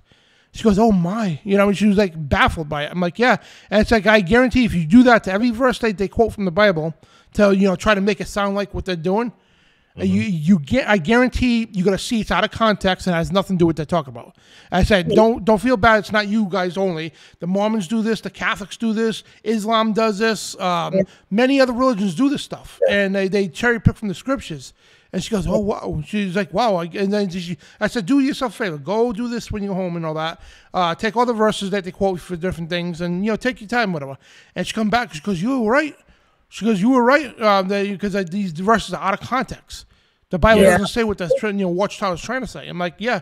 And it's like, now from here, I hope and pray that you leave that institution there and come to the cross, which is not an institution, it's not a religion, it's a belief. We are the followers of Jesus Christ. We don't submit to no religious leaders. We don't submit to no religion. We submit to Jesus only. We don't need middlemen. We don't need popes. We don't need rabbis. We don't need these 700 Club clowns out there. These televangelists, false prophets. You know what I mean? All we need is Jesus. To me, I answer to Jesus only. I don't need nobody else. I pray to Jesus. I don't have to pray to Mary. I don't have to pray to saints. I don't have to pray to dead relatives. Don't have to pray to demigods or whatever the case. I got the direct phone number to Jesus. I got the boss's number. I don't need to go through a middleman. You know what I mean? That's where Jesus says, I am the only intercessor between the man and God. That's it. No other name under heaven can you get to the Father but through me. Bottom line. That alone says it right there. And of course, all these religions would never point that out. It's crazy, man. It's a psychological war game they play. They'll pick a couple verses, and they know that here's the other thing, too. They know when they push a couple verses out, right, to prove their doctrine, right, they'll put a bunch of them. They'll string like 100 or something. So they know 99% of the people are not even going to bother to read all that. So you know what? It does say in the Bible, I'm going to leave it at that. And they believe this, the religion, you know what I mean? And then all these churches have the same thing, the church doctrines and all that. And they got a bunch of verses way out of context. And they know most people are not going to go through that. But what I do is I went through all this stuff and I'm like, wow, all right.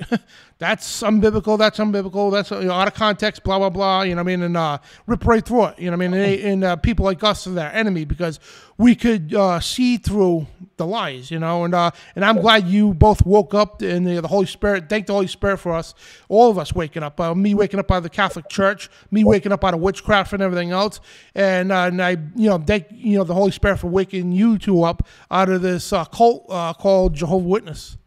Mm-hmm. Yes, amen. Yeah, we're thankful for that. Yes. To tell you the truth. Yes.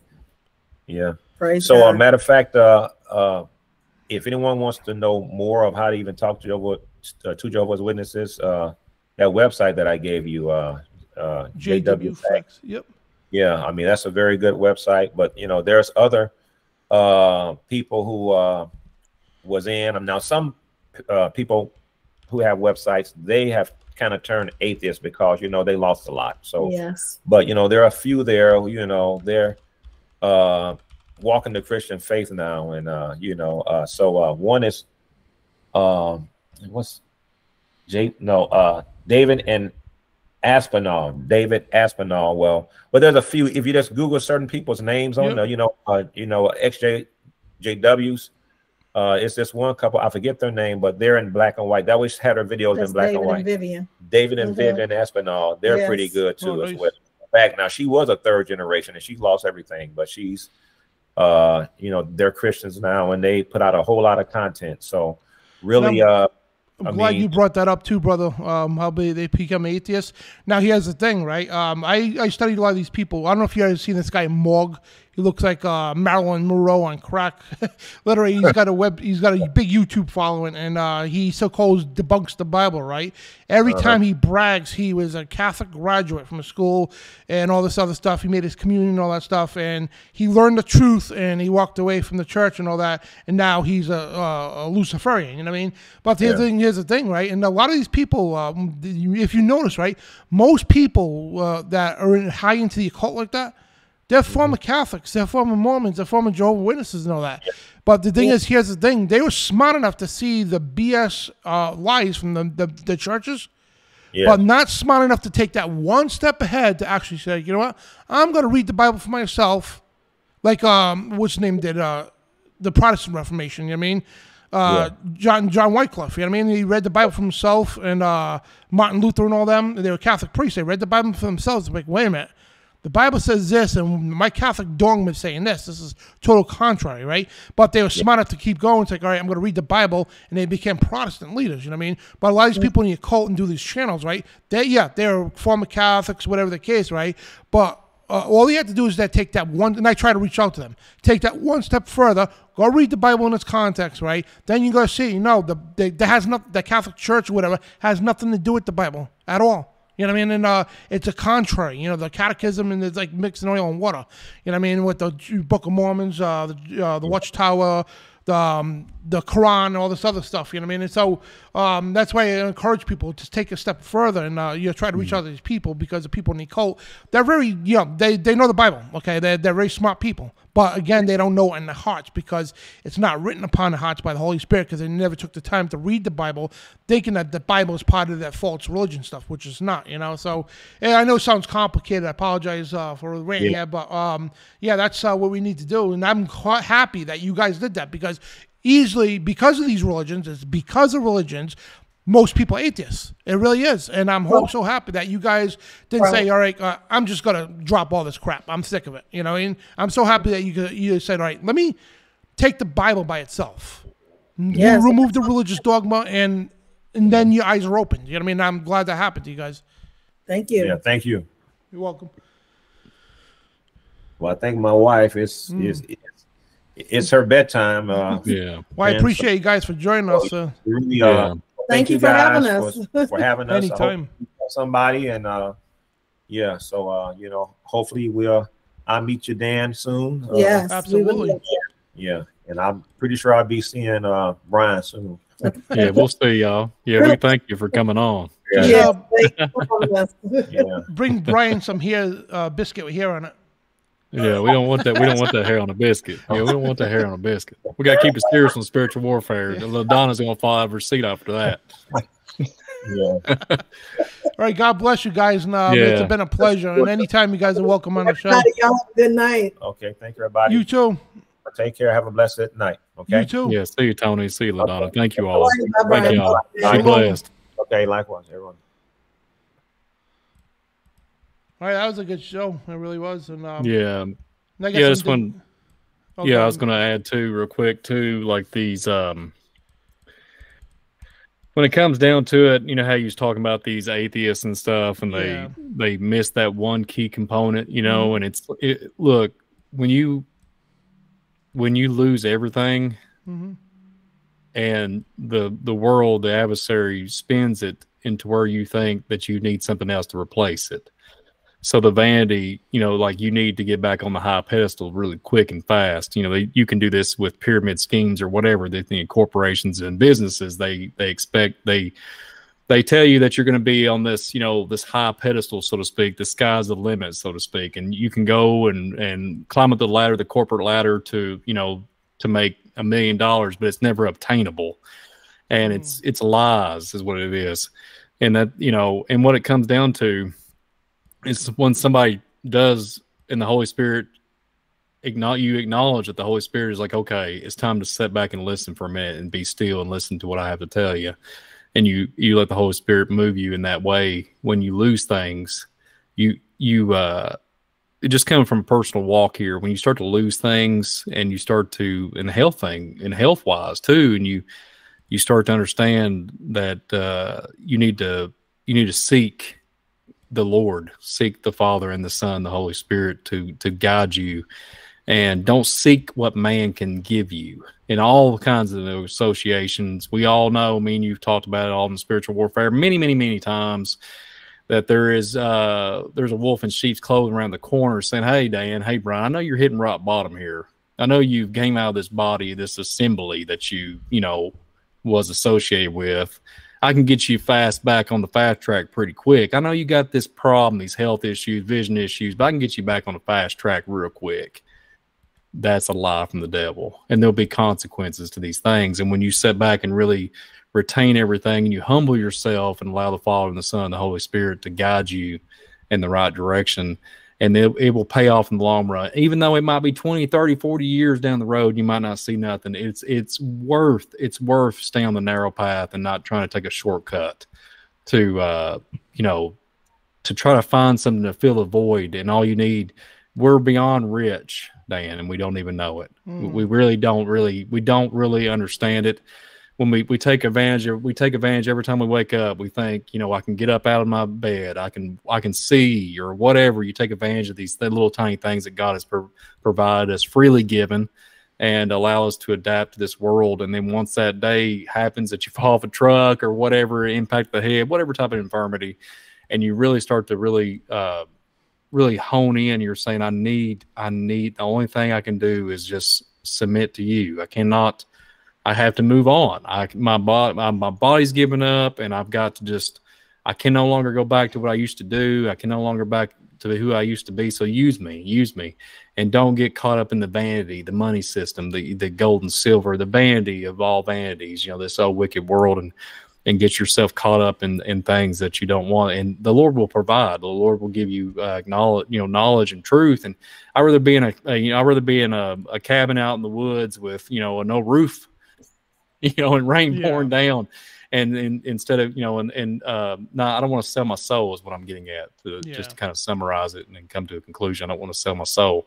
So it's worth waiting. It's worth waiting and being patient, waiting on the Lord, because I know that we always want that fast pace, gimme, but it's worth the wait to. And if somebody in the past, like this program tonight, if you've been, like our guest that came on, if you've been rejected by your fellowship or whoever, these corporations, these organizations, and they made you feel like that you're nothing, Jesus died for you. You are something. And the blood that poured upon Golgotha and Calvary, it was that sin debt, that payment of what Jesus did, that you're way worth more than what these people are saying. These people that just contradict you and persecute you. And if you believe the scriptures and you start shouting for the rooftops of Jesus, let them mock you, let them persecute you, let them hang you, whatever they want to do to you.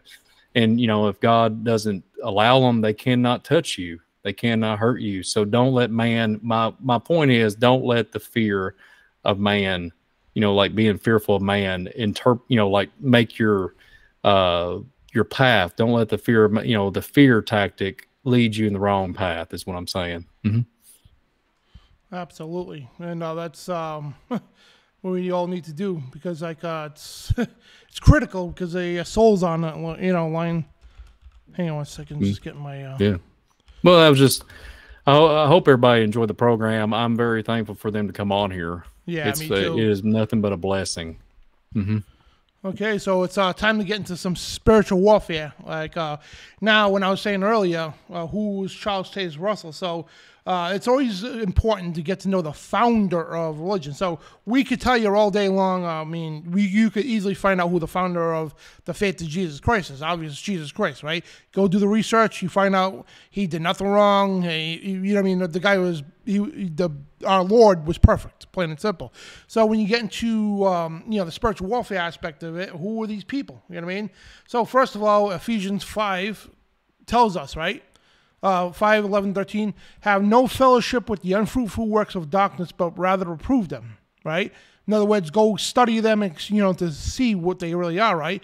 And for it is a shame to even speak of those things which are done in them in secret, right? But all things that are reproved are made manifest by the light, whoever does make manifest is light. So that's where the old thing comes from. Know the deeds of evil and expose them. And that's exactly what we do here. So who is Charles Taze Russell? And yes, a false prophet all day long, okay? And the reason why we call him a false prophet is because he predicted the end of the world several times, never happened, all right? And they came and gone, and whatever the case, that's a false prophet. Even if you're wrong once, you're a false prophet. You shouldn't even be doing that when the Bible says the opposite, right? So Charles Taze Russell's, in 1856 to 1916, he was a pastor. Russell formed a Bible study group in Allegheny City in the 1870s, where he developed the Watchtower Bible and a tract society, and it became legal corporation for the Jehova Witnesses. That's the parent corporation of the Jehova Witnesses. He lived in the Bible house nearby, which is his sign here.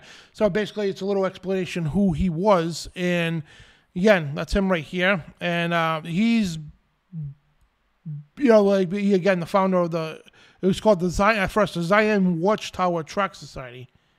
And right there, Zion enough should tell you enough, all right? And I'm not bashing Jews, but the Zionists, you know who they are, okay? Plain and simple. They're Kabbalistic people. And, this guy is pure into Kabbalah. Charles Taze Russell, right? And there's many things about him. And again, it's from Pittsburgh, Pennsylvania. Was Jehova Witnesses started in 1872. That's the foundation of the Jehova Witnesses. And there was a lot of people, talk about him being a Freemason, which he was. He was a Freemason, and we'll show you the gravestones and everything too.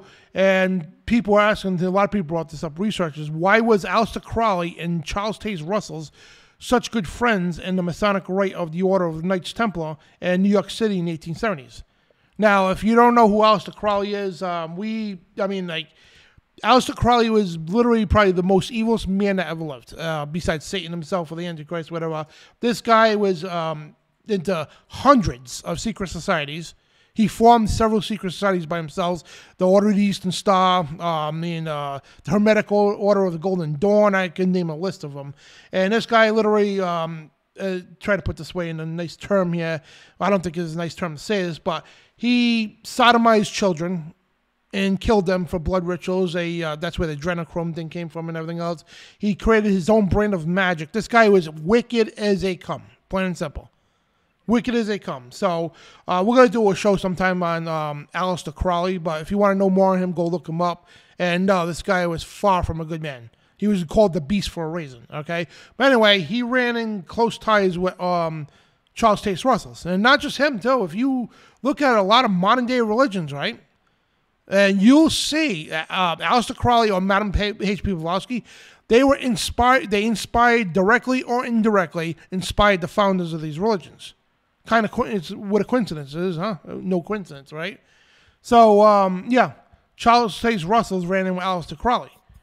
And it goes further than that, too, because we talk about Freemasons, and we did shows here, tons of them exposing Freemasonry. And, of course, he's got his own, we'll get to that in a second, his Bible, they call it the Watchtower. Now, the Bible says, don't turn your ears to doctrines of men or of devils, and that's exactly what that is.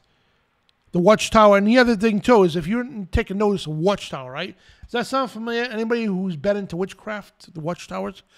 Yeah, you cast incantations upon watchtowers and witchcraft, right? So that alone shows you his witchcraft roots, too. Because a lot of the rituals in that watchtower are very similar to witchcraft and Freemasonry. And he says right out, right? This is quoted from him. Our work has been to bring together these long scattered fragments of truth and present them to the Lord's people. Not as new, not as our own, but as the Lord. So his version of all these, his Babylonian crap that he put together, he's trying to convince people that this is the Lord's work. Sounds like Joseph Smith, huh? With his Book of Mormon. Same thing. You know what I mean? And the history on him, founded in the 1870s, the Jehova Witness, right? And they first called it the Zion's Watchtower and Tract Society, right? And the name Jehova Witnesses was not adopted officially until 1931. And this is Charles Taze Russell. He says, our Masonic friends have it down very fine. A Church of God would never say that in the world. Never, okay? Our Masonic friends have it down very fine. I do not know where they got it so well. I have often wondered where they found out so many of our secrets of our high intercepted order of Masonry. Yeah, the same thing, right? And he also says, I am very glad to have this particular opportunity of saying a word about some of the things at which we agree with our Masonic friends, because we are speaking in a building dedicated to Masonry. Boom, right there. And we also are Masons. Right there, this is Charles Taze Russell, right? Once again, I am very glad to have this particular opportunity of saying a word about some of the things that which we agree with our Masonic friends, because we are speaking in the same building, dedicated to Masonry, and we also are Masons. I am a Freemason. Quote by Charles Taze Russell, right? Now, this is his new grave, right? This was his old one. Like the couple was saying on the show tonight, they took this down because they're trying to erase, the background. Like Planned Parenthood, they're trying to erase the history of Margaret Sanger, or the founder, right? because she was racist as they come. So they're trying to get her, erase that history, right? So it looks like the Jehovah Witnesses are trying to erase this Masonic history of their organization and their founder. This is his new grave. This is the old one. Kind of crazy, huh? And also he uses his winged sun logo, right? Now, if you know anything about symbolism, let me pull that up real quick. Hang on a second. And this is an old Egyptian deity, right? So this is also a book by them, the Mormons. I mean, I keep saying the Mormons. The same thing, just about. But yeah, Jehovah Witnesses, the divine plan of all ages. And look at the logo, right? Now, Charles Taze Russell's used this logo all the time. And this is an old Egyptian symbol.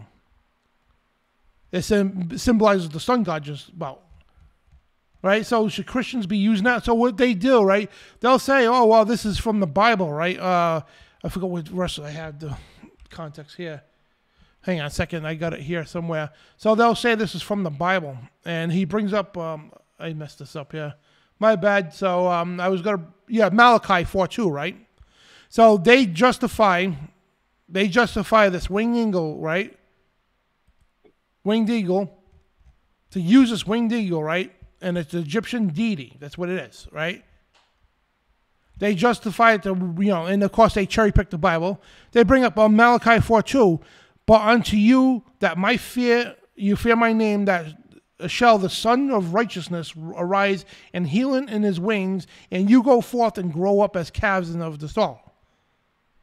Now, that's not the same thing. Okay, this is not the same thing as this Egyptian deity.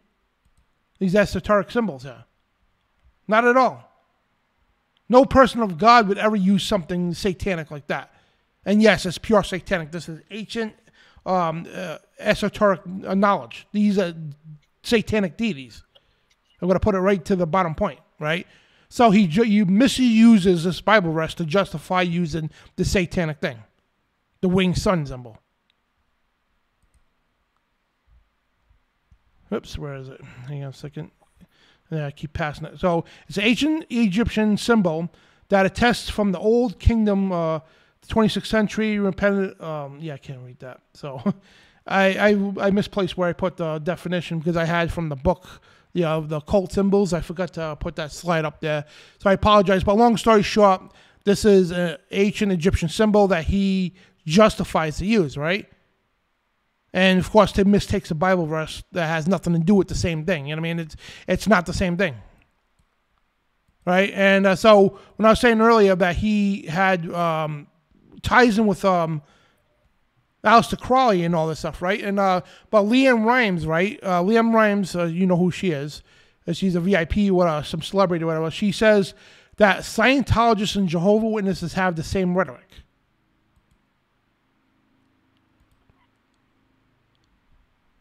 And attacks will continue. She's being attacked for exposed now, right? So Scientology is formed by L. Ron Hubbard, right? And this is all connected, right? L. Ron Hubbard, he's the founder of Scientology, right? And if you notice the very same trend, which is book Dianetics, right? The very same trend that they go by, same thing with the Mormons, Joseph Smith, that lived about 100 years before Charles Taze Russell's. They all have the same trend, all of them. They created their own doctrines to say it's of God. You know what I mean? And their stories just don't make sense at all. Complete asinine, cockamamie, and crap. And, Joseph Smith was a Mason. Aleister Crowley was definitely a Mason. Charles Taze Russell was a Mason. So was L. Ron Hubbard. Not a coincidence, right? And they all have the same eschatology teachings of Madame Blavatsky or Aleister Crowley. Or both. Not a coincidence. And I just want to run through him here. Just to show you this stuff, guys, and I don't want to take too much of your time here. But, yeah, that's what it is, and this is what the symbol is. It's an ancient Mesopotamian symbol. Mm-hmm. And it's in Zoroastrian Persia, the symbol is a winged sun because it became part of an iconography of the Fevrier, the symbol of the divine power of royal glory in Persian culture. This is not the Bible. This is not the Bible. With the Bible there, Malachi. That's not what he's talking about. Malachi. Complete two different things. You know what I mean? So they all the time to try to do that, right? and a watchtower. Remember, they used to call it the Zionist watchtower. Yeah. They changed that real quick when Zionism started being exposed. And then if you read Revelation chapter 2 and Revelation chapter 3 talks about the fake Jews who profess to be Jews but are not, and they belong to the synagogue of Satan, i.e. the Zionists, the Rothschild, those people out there. Those are the fake ones, okay? And of course, they had a big connection with the Jehova Witnesses. Why? Because of the Kabbalah. Okay, he was deep into Kabbalah. So wasn't the rest of those clowns.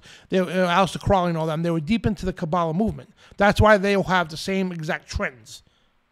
And then, the spirits they claim to talk to, all right, these are, the Bible calls them familiar spirits. They look familiar, but they're not what you think they are.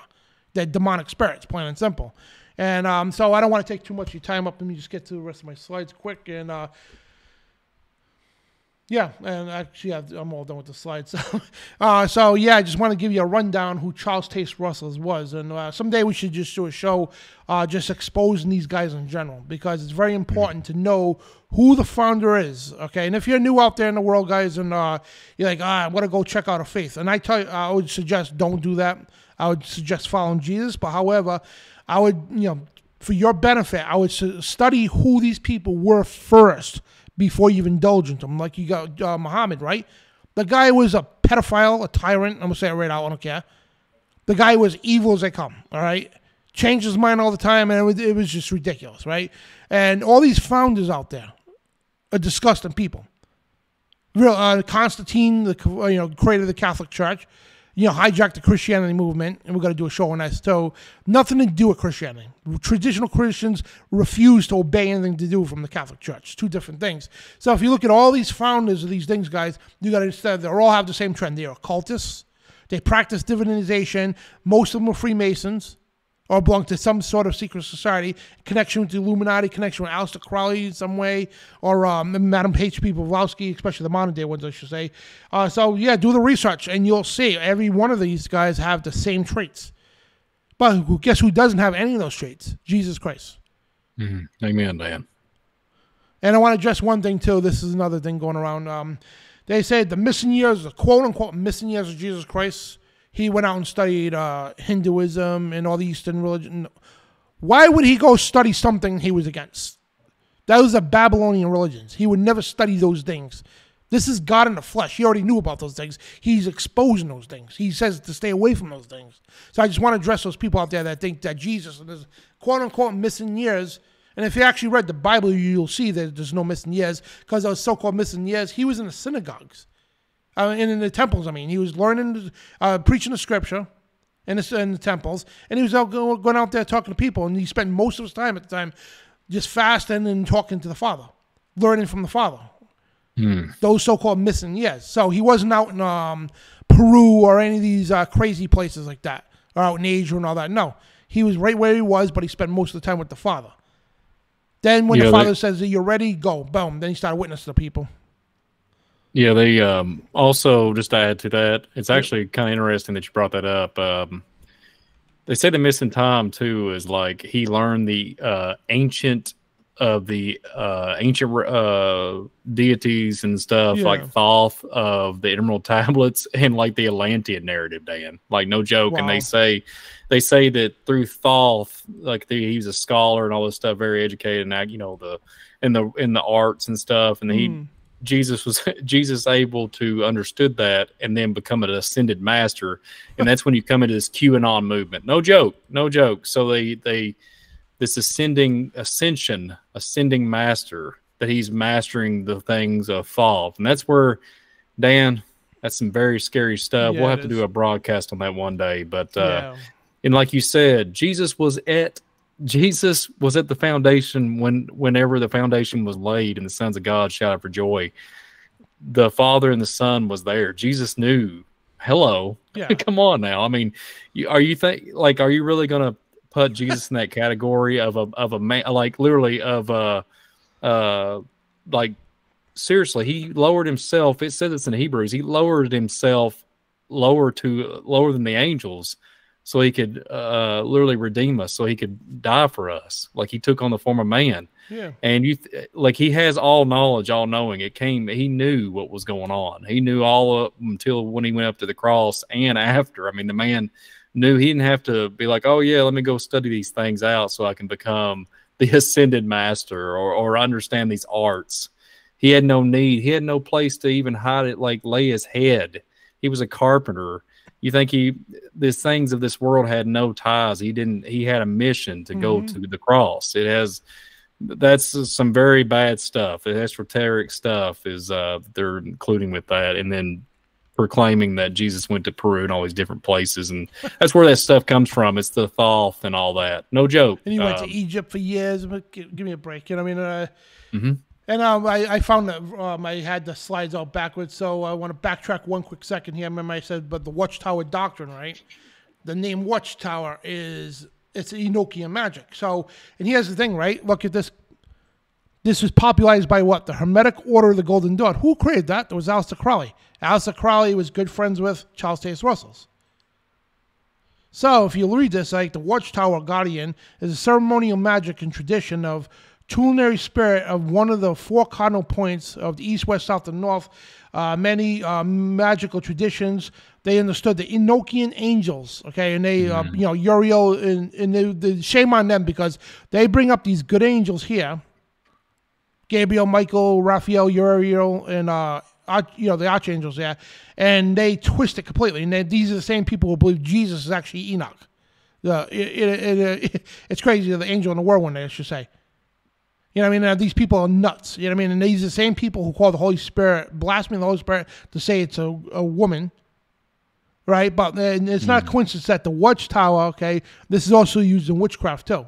But the Watchtower is deep rooted into Western esotericism, okay, which is Kabbalah. This is all Kabbalistic stuff. Hermetic Order of Golden Dawn, Kabbalah, right? It's not a coincidence. It's all deep rooted into Kabbalah. And not a coincidence that Mr. Charles Taze Russell there was into this stuff, okay? And then he created his own religion off that. And if you notice, it was a spawn of religions that started through the 17 and 1800s, especially the 1800s. There was a spur of major religions popping up all over the country. You know, the Mormons were the first ones, and then it just opened the floodgates. Then you had all these other cults that popped up in the 1800s and the 1900s, and all of them have the same connection, directly or indirectly connected to Aleister Crowley or Madam H.P. Blavatsky. So we're going to do a show one day, and we're going to bring David Carrico on for this one. It'll be called The Crowley Connection. And you got to see him, the space program, NASA, the whole 9 yards. It's all from Crowley, plain and simple, man. And organizations, secret societies, all kinds of crazy stuff, man. And it's all connected to Crowley, man. Absolutely. The Enochian, speaking of the Enochian, you had that slide up, the Enochian system. Enochian language, I'll go as far as to say this. The Enochian language is your modern day coding. I hate to be like that with the AI narrative. Yep. You bet it's in there because I've seen programs say like the daemon. I've seen like coding with literally I uninstalled a program. It said red. I'm not kidding you guys. It said red giant. I couldn't believe. I was like, why is this coming up in the command prompt and telling me the coding? It kept saying red giant, delete. And it was just kind of going through the flow of deleting it off the system. But I just want to bring that up. There's an Enochian language mixing with the ritualistic magic and all the stuff that's involved. And you're talking about Aleister Crowley with the whole program, Dan, is just it's baffling, man. There's so much stuff we could do.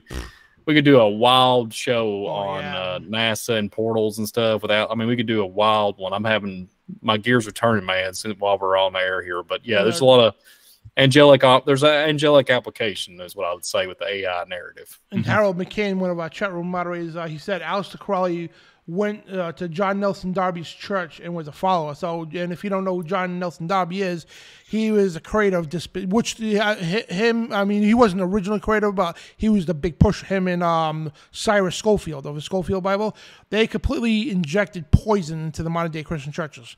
And the founders, the real founders, I should say, of dispensationalism.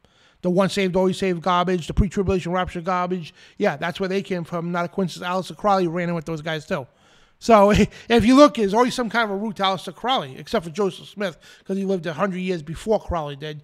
But other than that, man, it's like all these religions today and cults and all that, most of them are popped off from Crowley and Blavatsky there. So, that's huge, especially John Nelson Darby. We did a whole show a few weeks ago, exposing the dispensationalism, then scenes garbage, and it's sickening. Crazy, man. And people wonder why there's so much chaos in our realm today. I'm not trying to be sarcastic. You really look at it and you look overall general layout of the template of what's going on in our reality, from the CERN, Hadron Collider, to the system that we're bound to. It's like insane. And that's why this is a really good broadcast, to understand that we are free in Christ, and the whole, as far as what he did and the gift of salvation, it's unbelievable, Dan. I mean, you can't say it enough. Jesus is King, and praise God, right? I mean, and it's a blessing. It's a blessing to be on here and be able to talk about this stuff. And I pray this broadcast reaches people, and I pray that it's well received. Mm-hmm. And I want to apologize to our Heavenly Father, because I forgot to do one big thing before we started the show. And we forgot to pray at the start of the show, and I apologize. So we'll do extra special prayer after the show here. You want to take some phone calls? Or? Yeah, Dan, why not? Hey, guess what? It's only 10 p.m., everybody, at me and Dan's crazy, time. So, So, I'm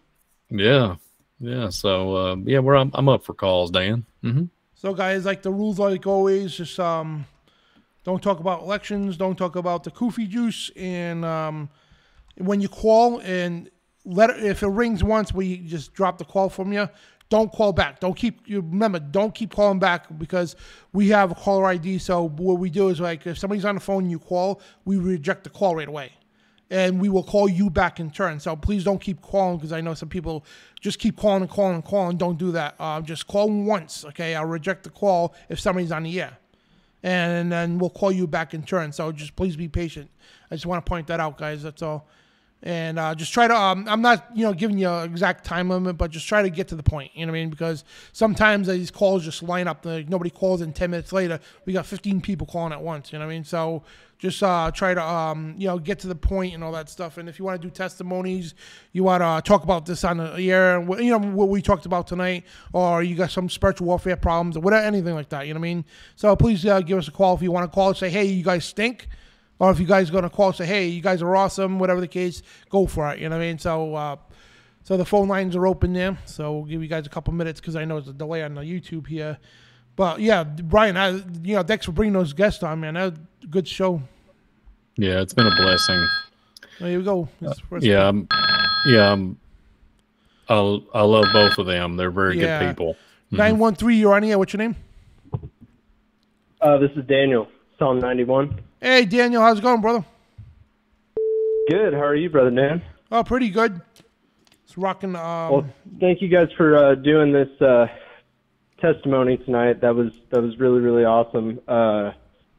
It was very helpful for me, because I've had some encounters with Jehovah's Witness recently.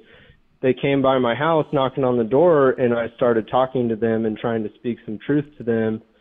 And they were, they're nice people, just like everyone else. But I was trying to tell them about the Godhead and try to explain some of those things. And they were very intrigued at the fact that, I told them, well, we don't do the pagan holidays and all that kind of stuff. And, I actually learned a lot in this show tonight. I didn't really know some of the different little doctrines that they had.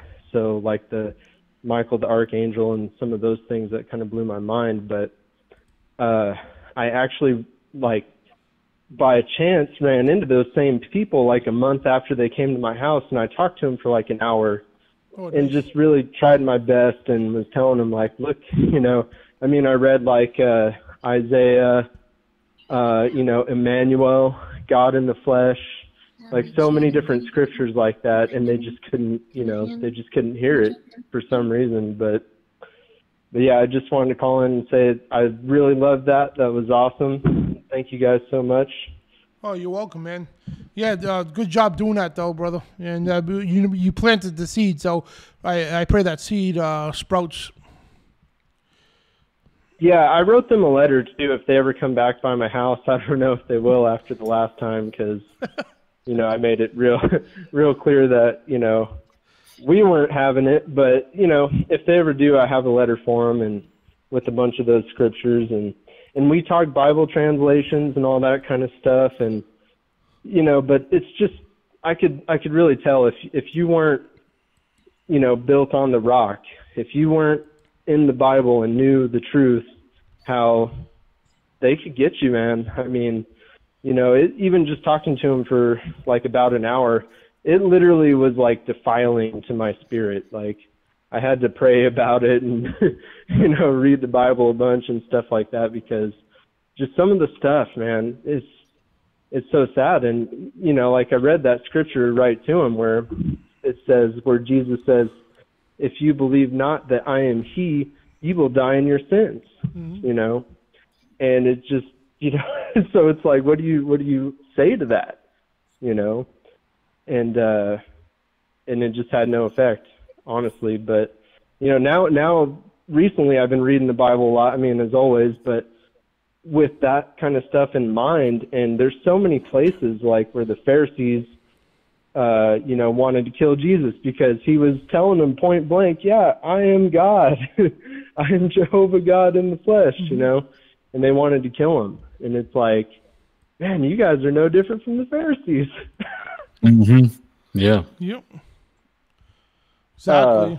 And Brother Brian, I was going to say too, if you guys could do something on the Ascended Masters too, that would be awesome, because there was someone that I worked with for a long time when I first became a believer who was into that. And that's actually in the works right now, because I'm gathering some more research. I want to like really nail this home on the New Age movement. Mm-hmm. And they work all for Ascended Masters, so they think Jesus is nothing but Ascended Master and all that. And so we're definitely going to get into that and the astral projection and all this stuff. And we're gonna nail that home. But I'm just doing a little more research right now. I just want to get my I's dotted, lowercase I's and T's crossed and all that good stuff, I will get that guy to check that out, because I have him on LinkedIn, and he was someone that I worked with one-on-one for a long time when I was doing aerospace stuff, and he actually lives out there in Indiana now. But, a real nice guy. I honestly don't think he realizes that Ascended Masters is Luciferian doctrine. Like, I don't know if he has any idea that, like, dude, you believe in Luciferianism. Do you know that? But, so that'll be great. But thank you guys very much. I love all you guys. Love you too, brother. God bless you all. Love you too, brother, and God bless you. Blessings, Daniel. All right, and we'll be at the barn for Pentecost too. So. Oh, nice. So if anyone's there, I think I might make like a little name tag or something so people can identify us. Yeah, tell everybody to put their YouTube names. It's more easier. Yeah, I think I'm gonna do that actually. Yeah. But okay, all right. I love you guys. God bless you, brother. Good night. I'll see you at Pentecost, Daniel. Okay, next up is Bobby Hale. It's our brother. Bobby. I actually got to meet Bobby down in Tennessee there at the meet and greet. Bobby. Cool. Yeah, Bobby's a really cool guy. Hey, what's up, Bobby? How you doing, brother? Not too much. How are you guys doing? All right, not bad. It's rocking the show here. Yeah, it was a good one tonight. I just mostly listening, but yeah, I had an opportunity to talk to a Jehovah's Witness one time. Kind of got into a debate with him, and John 1:1 came up, and that in the beginning was the Word, and the Word was with God, and the Word was with God, and the Word was God, and there says a God, meaning, it's a polytheistic religion. I just thought that was a really interesting point to it all, that they don't believe in just one God, even though, they will argue they believe in just one God, but yeah, good job, brother. But yeah, how are you fellas doing? Oh, pretty good. Hanging in there, Bobby. Yeah. Brian's hanging there like a hair on a biscuit. Yeah. That's about the same here, fellas. I just wanted to check in with y'all and say hi. So. Well, yeah, blessings, brother. It was nice seeing you, though, back in Tennessee a couple weeks ago. That was pretty awesome. Yeah, that was great. Hopefully we can do it again. Absolutely. So, drive up to Pentecost if you can. If it's not, I know it's a haul for you. Yeah. Yeah, I was really going to try. I don't know if I'm going to be able to make it, but yeah, I was going to try to. But, well, we love you guys, and love you too, brother. We'll holler at we'll y'all see you, later. Bobby. Shalom. Shalom. Shalom. Yeah, Bobby's pretty cool, man. Glad I got to talk to him at the meet and greet.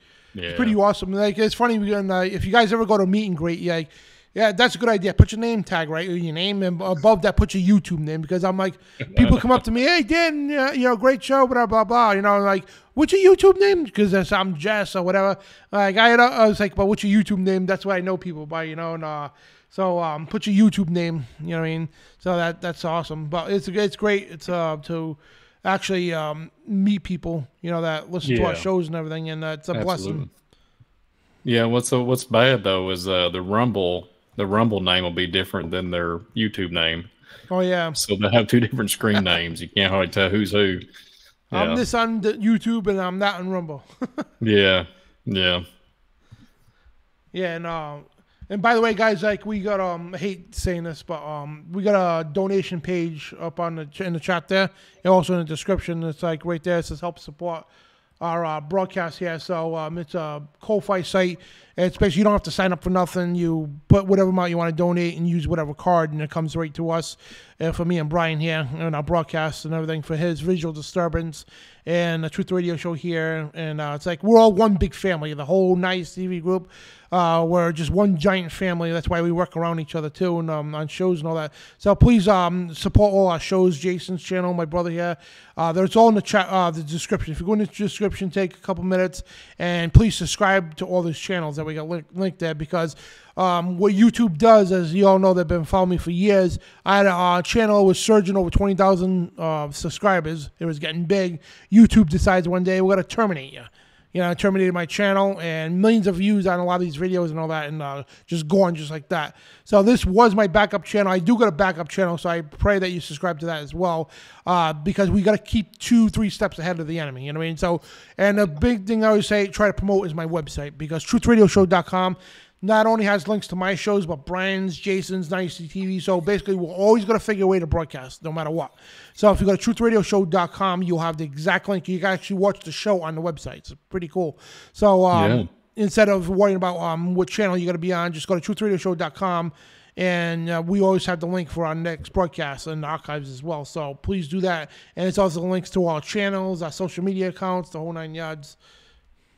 Yeah, I actually have a Rumble channel now too, so I've been trying to build it up. So yeah, I don't think we had the link in the description, but yeah, I do have a Rumble channel. Nice. I'm building that up too, and yeah, subscribe to Jason Bidondi, like Dan said, and Visual Disturbance, and be glad to have Trey you. Boy. Trey, Course Correction Radio. But speaking of that, Trey's coming out next week. I'll get to that in a minute. Sister Anne Marie, how you doing, sister? Hey, Brother Dan Bidondi. Hi, Brother Brian. How are you doing? Hello, Ann. How are you? I don't know why planes don't fly, Brian. Yeah, I'm telling you. Can you hear me? Yep. Yeah, I can hear you. I'm trying. Okay. I understood you. I'm just trying to come back with a comment. That was a great short, Brian. That was really good. I really enjoyed that. So how you doing, planes sister? don't fly. Okay. I want to say great show tonight, and yes, thank you, Jesus, that you're in the works of doing an Ascended Master show. That is going to be phenomenal. Yeah. I've always wondered how that tied in, whether, and I'm not educated that much on it, whether it starts out with yoga and New Age, and then it combines into something else. So I'm fascinated and excited to watch that show. I wanted to give it an experience, if that's okay with you, Dan. Oh, go for it. Okay. I left, let's see, a law firm, and I went to work in the Army, architectural.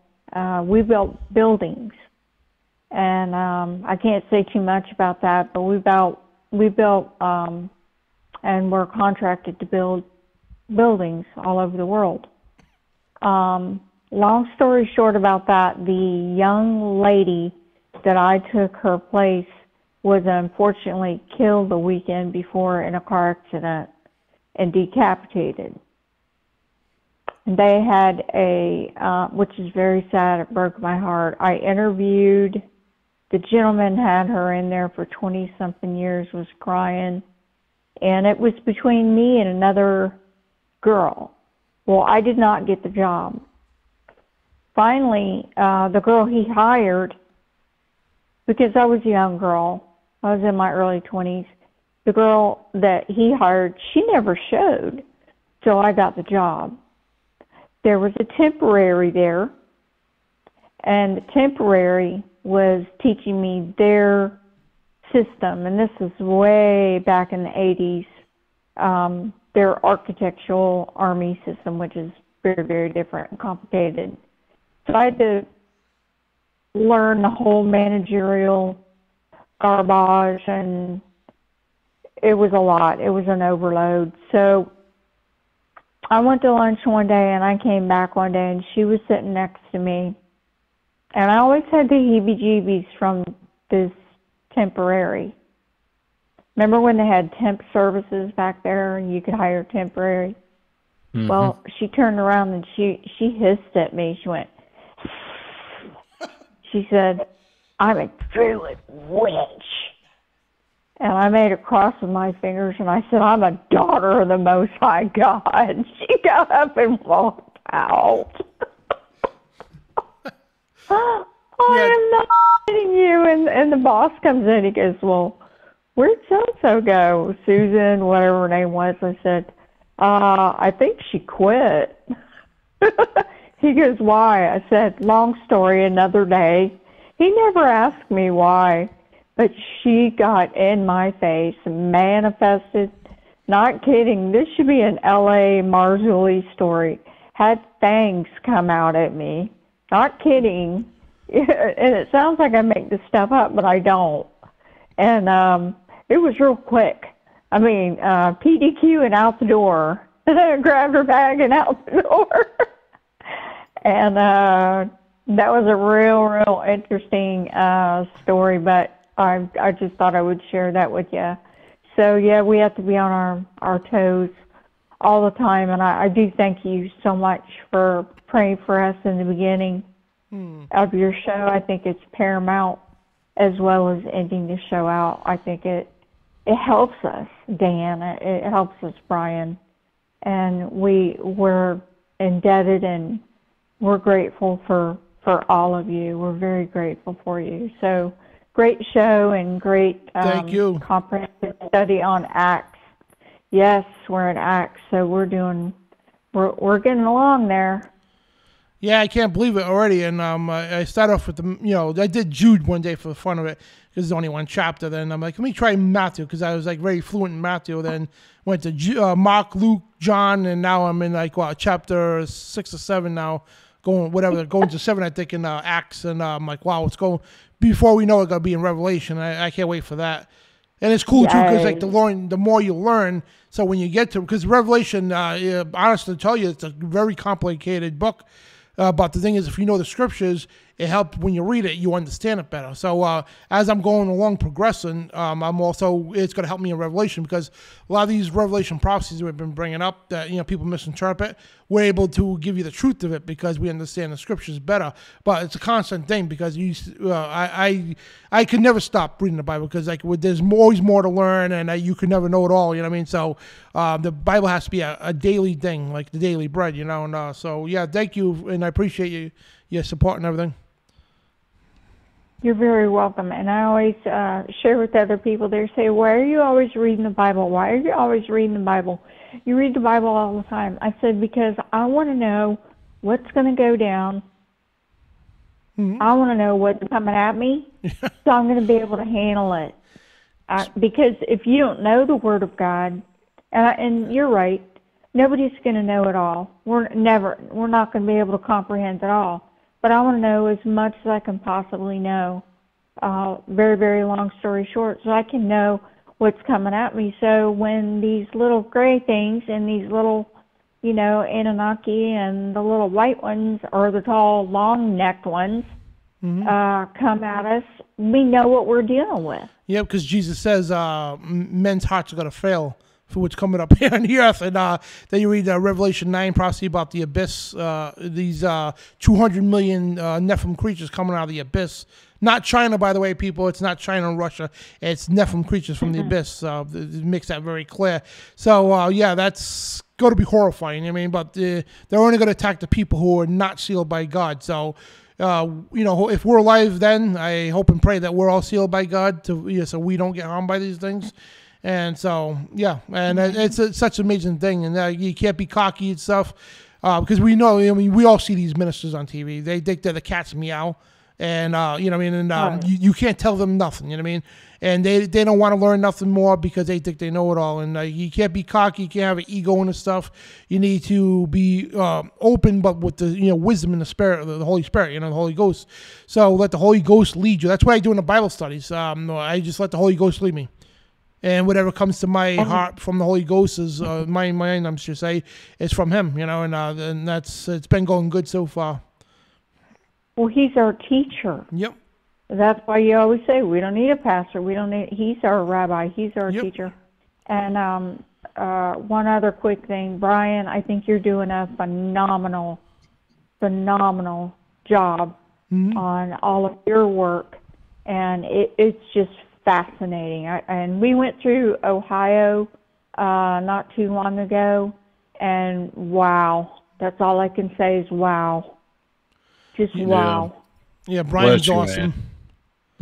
Yeah, he's good. So I'm going to let you go, and great job, and we love you, and you're welcome for the support. It is my great honor to support you. We're to give honor to honor who is due, and we bless you in Jesus' name. Thank you, sister, and God bless. Yeah, bless you. Okay, bye-bye. So we'll wrap it up for phone calls tonight, because we got a long thing tomorrow going on. The wife with her in-laws and all that stuff. It's just like, her parents, I'm saying, they got some thing going on tomorrow night, and for Sunday anyway, some celebration, Mother's Day thing, whatever. So it's gonna be a long day for me, and it's gonna get up and just spend time with the family, which is great. I love it, and just enjoy the Shabbat and all that good stuff, and enjoy the sun. It's been nice weather here in Rhode Island, so we're gonna take advantage of that. So, yeah, Brian, doing an awesome job, guys. And if check his channel, Visual Disturbance. The link is in the description right at the bottom. And next week, Trey Harris is coming on with us. What are you doing, like a Marvel comic Nephilim type show? Oh, yeah, absolutely. I'm going to have to get a hold of him because I'm really looking forward to that. And there's just so much stuff in it to expose, the Nephilim, the giant narrative, all the stuff, the Greek mythology, all that stuff is embedded into all the Marvel movies and DC movies. It's pretty baffling, really, when you look at the last 2 or 3 years. Ever since Avengers and stuff like that, they really took it down a rabbit hole. When you look at the quantum entanglement, quantum realm, there's all kinds of stuff that we go down a lot of rabbit holes on that one. But it's still going to be a super cool broadcast. And then But yeah, and then also speaking of visual disturbance, I'm trying to work on consistency to where I can have like, you'll know when I'm coming on, like a live broadcast, like Thursday, for example, or whatever. I'm trying to come up with some timing and trying to reevaluate the scheduling standpoint where I can have like either, like a couple of weeks or a couple of times a week where it's just live broadcast or whatnot. So I'm working on that for future endeavors and working on some megalithic sites, stuff like that, looking at ley lines and having all kinds of cool stuff that are incorporated in the visual disturbance channel. So go check it out when you get an opportunity. Stuff, man. Like, it's so fascinating too. Especially when you bring up the best part, I think, of the shows too is when you actually bring up the Google Earth to give you a real world visualization of what you're talking about, and not just like some Photoshop picture or something. This is like real satellite footage of what you're talking about and everything, and it just brings it to life. That's what it does. And so when you watch Brian's shows, you'll see what I'm talking about, and he brings what he's talking about to life. So you personally see where and what he's talking about. It's amazing stuff, really is, and not bad for a guy who's got visual disturbance. Huh? You know, I mean, guy who's been injured, okay, could barely stand up half the time, but this guy rocks these shows, like these intros and all that, like this we have is all from him. He made the intros, the bumpers there, the backgrounds and everything, and this guy rocks it. He does it for this channel, his channel, the Redneck History channel, and all sorts of stuff, man. Yeah, I appreciate it, Dan. I try my best. I have my days where, I know you know that, but you know what, the Lord's using you as a powerful weapon, man. So keep it up. I thank you for the shout out. Yep. Mm-hmm. All right, guys. So we're gonna wrap it up tonight, and thank you all for joining us. And next week, it's gonna be an awesome show. These two, him and Trey, this is their forte. I'm still learning more on this. I'm just gonna sit back next week and I'll chime in, whatever. But we're gonna sit back and let these two guys go at it because they'll be here for hours. Just awesome stuff with the superheroes, the Nephilim. I'm looking forward for that. So next week it's 9 p.m. Eastern, back to our normal time. And unless we could do 8 o'clock, but I think 9 is better because of the algorithm. But whatever the case, we'll let you guys know. Go to truthradioshow.com. And we'll see you guys next week, and see you on Breaking New World Order, our new show on Wednesday. So God bless, shalom, and remember, you are the resistance against evil. Blessings. Whoops, we forgot to do one thing. My bad. Hold on. Time out. So pray. Shame on me. You want to do the prayer? You want me to? Yeah, you go ahead, Dan, if you want to. So, Yeshua Jesus, we come before you and ask you to forgive us all of our individual trespasses, sins, abominations, anything we've done wrong, Lord. Just pray. We pray for you to forgive us and anoint us with your precious blood to cleanse our robes and cleanse our garments before the so we can step before the Father. And Father, we ask you, Lord, to just bless everybody here that's listening. And especially bless those people out there, Jehova Witnesses, or people thinking about joining Jehova Witnesses, that they hear this message today, that this message may sink into them like a seed. And we ask you, Lord, to water your seed into them, and that they won't go into this cult, or they come out of this cult, come out of Babylon. And we ask you in your mighty name, and also pray for everybody out here that's going through any spiritual, physical, emotional, psychological, any emotions or anything, just any damage that's going on to them, harm or anything like that. We pray that you could comfort them and just heal them and protect us all from the forces of evil. In your mighty name we pray, amen. And thank you so much for everything you've done for us. Amen. All right, guys, so now take 2. God bless, shalom, and you are the resistance.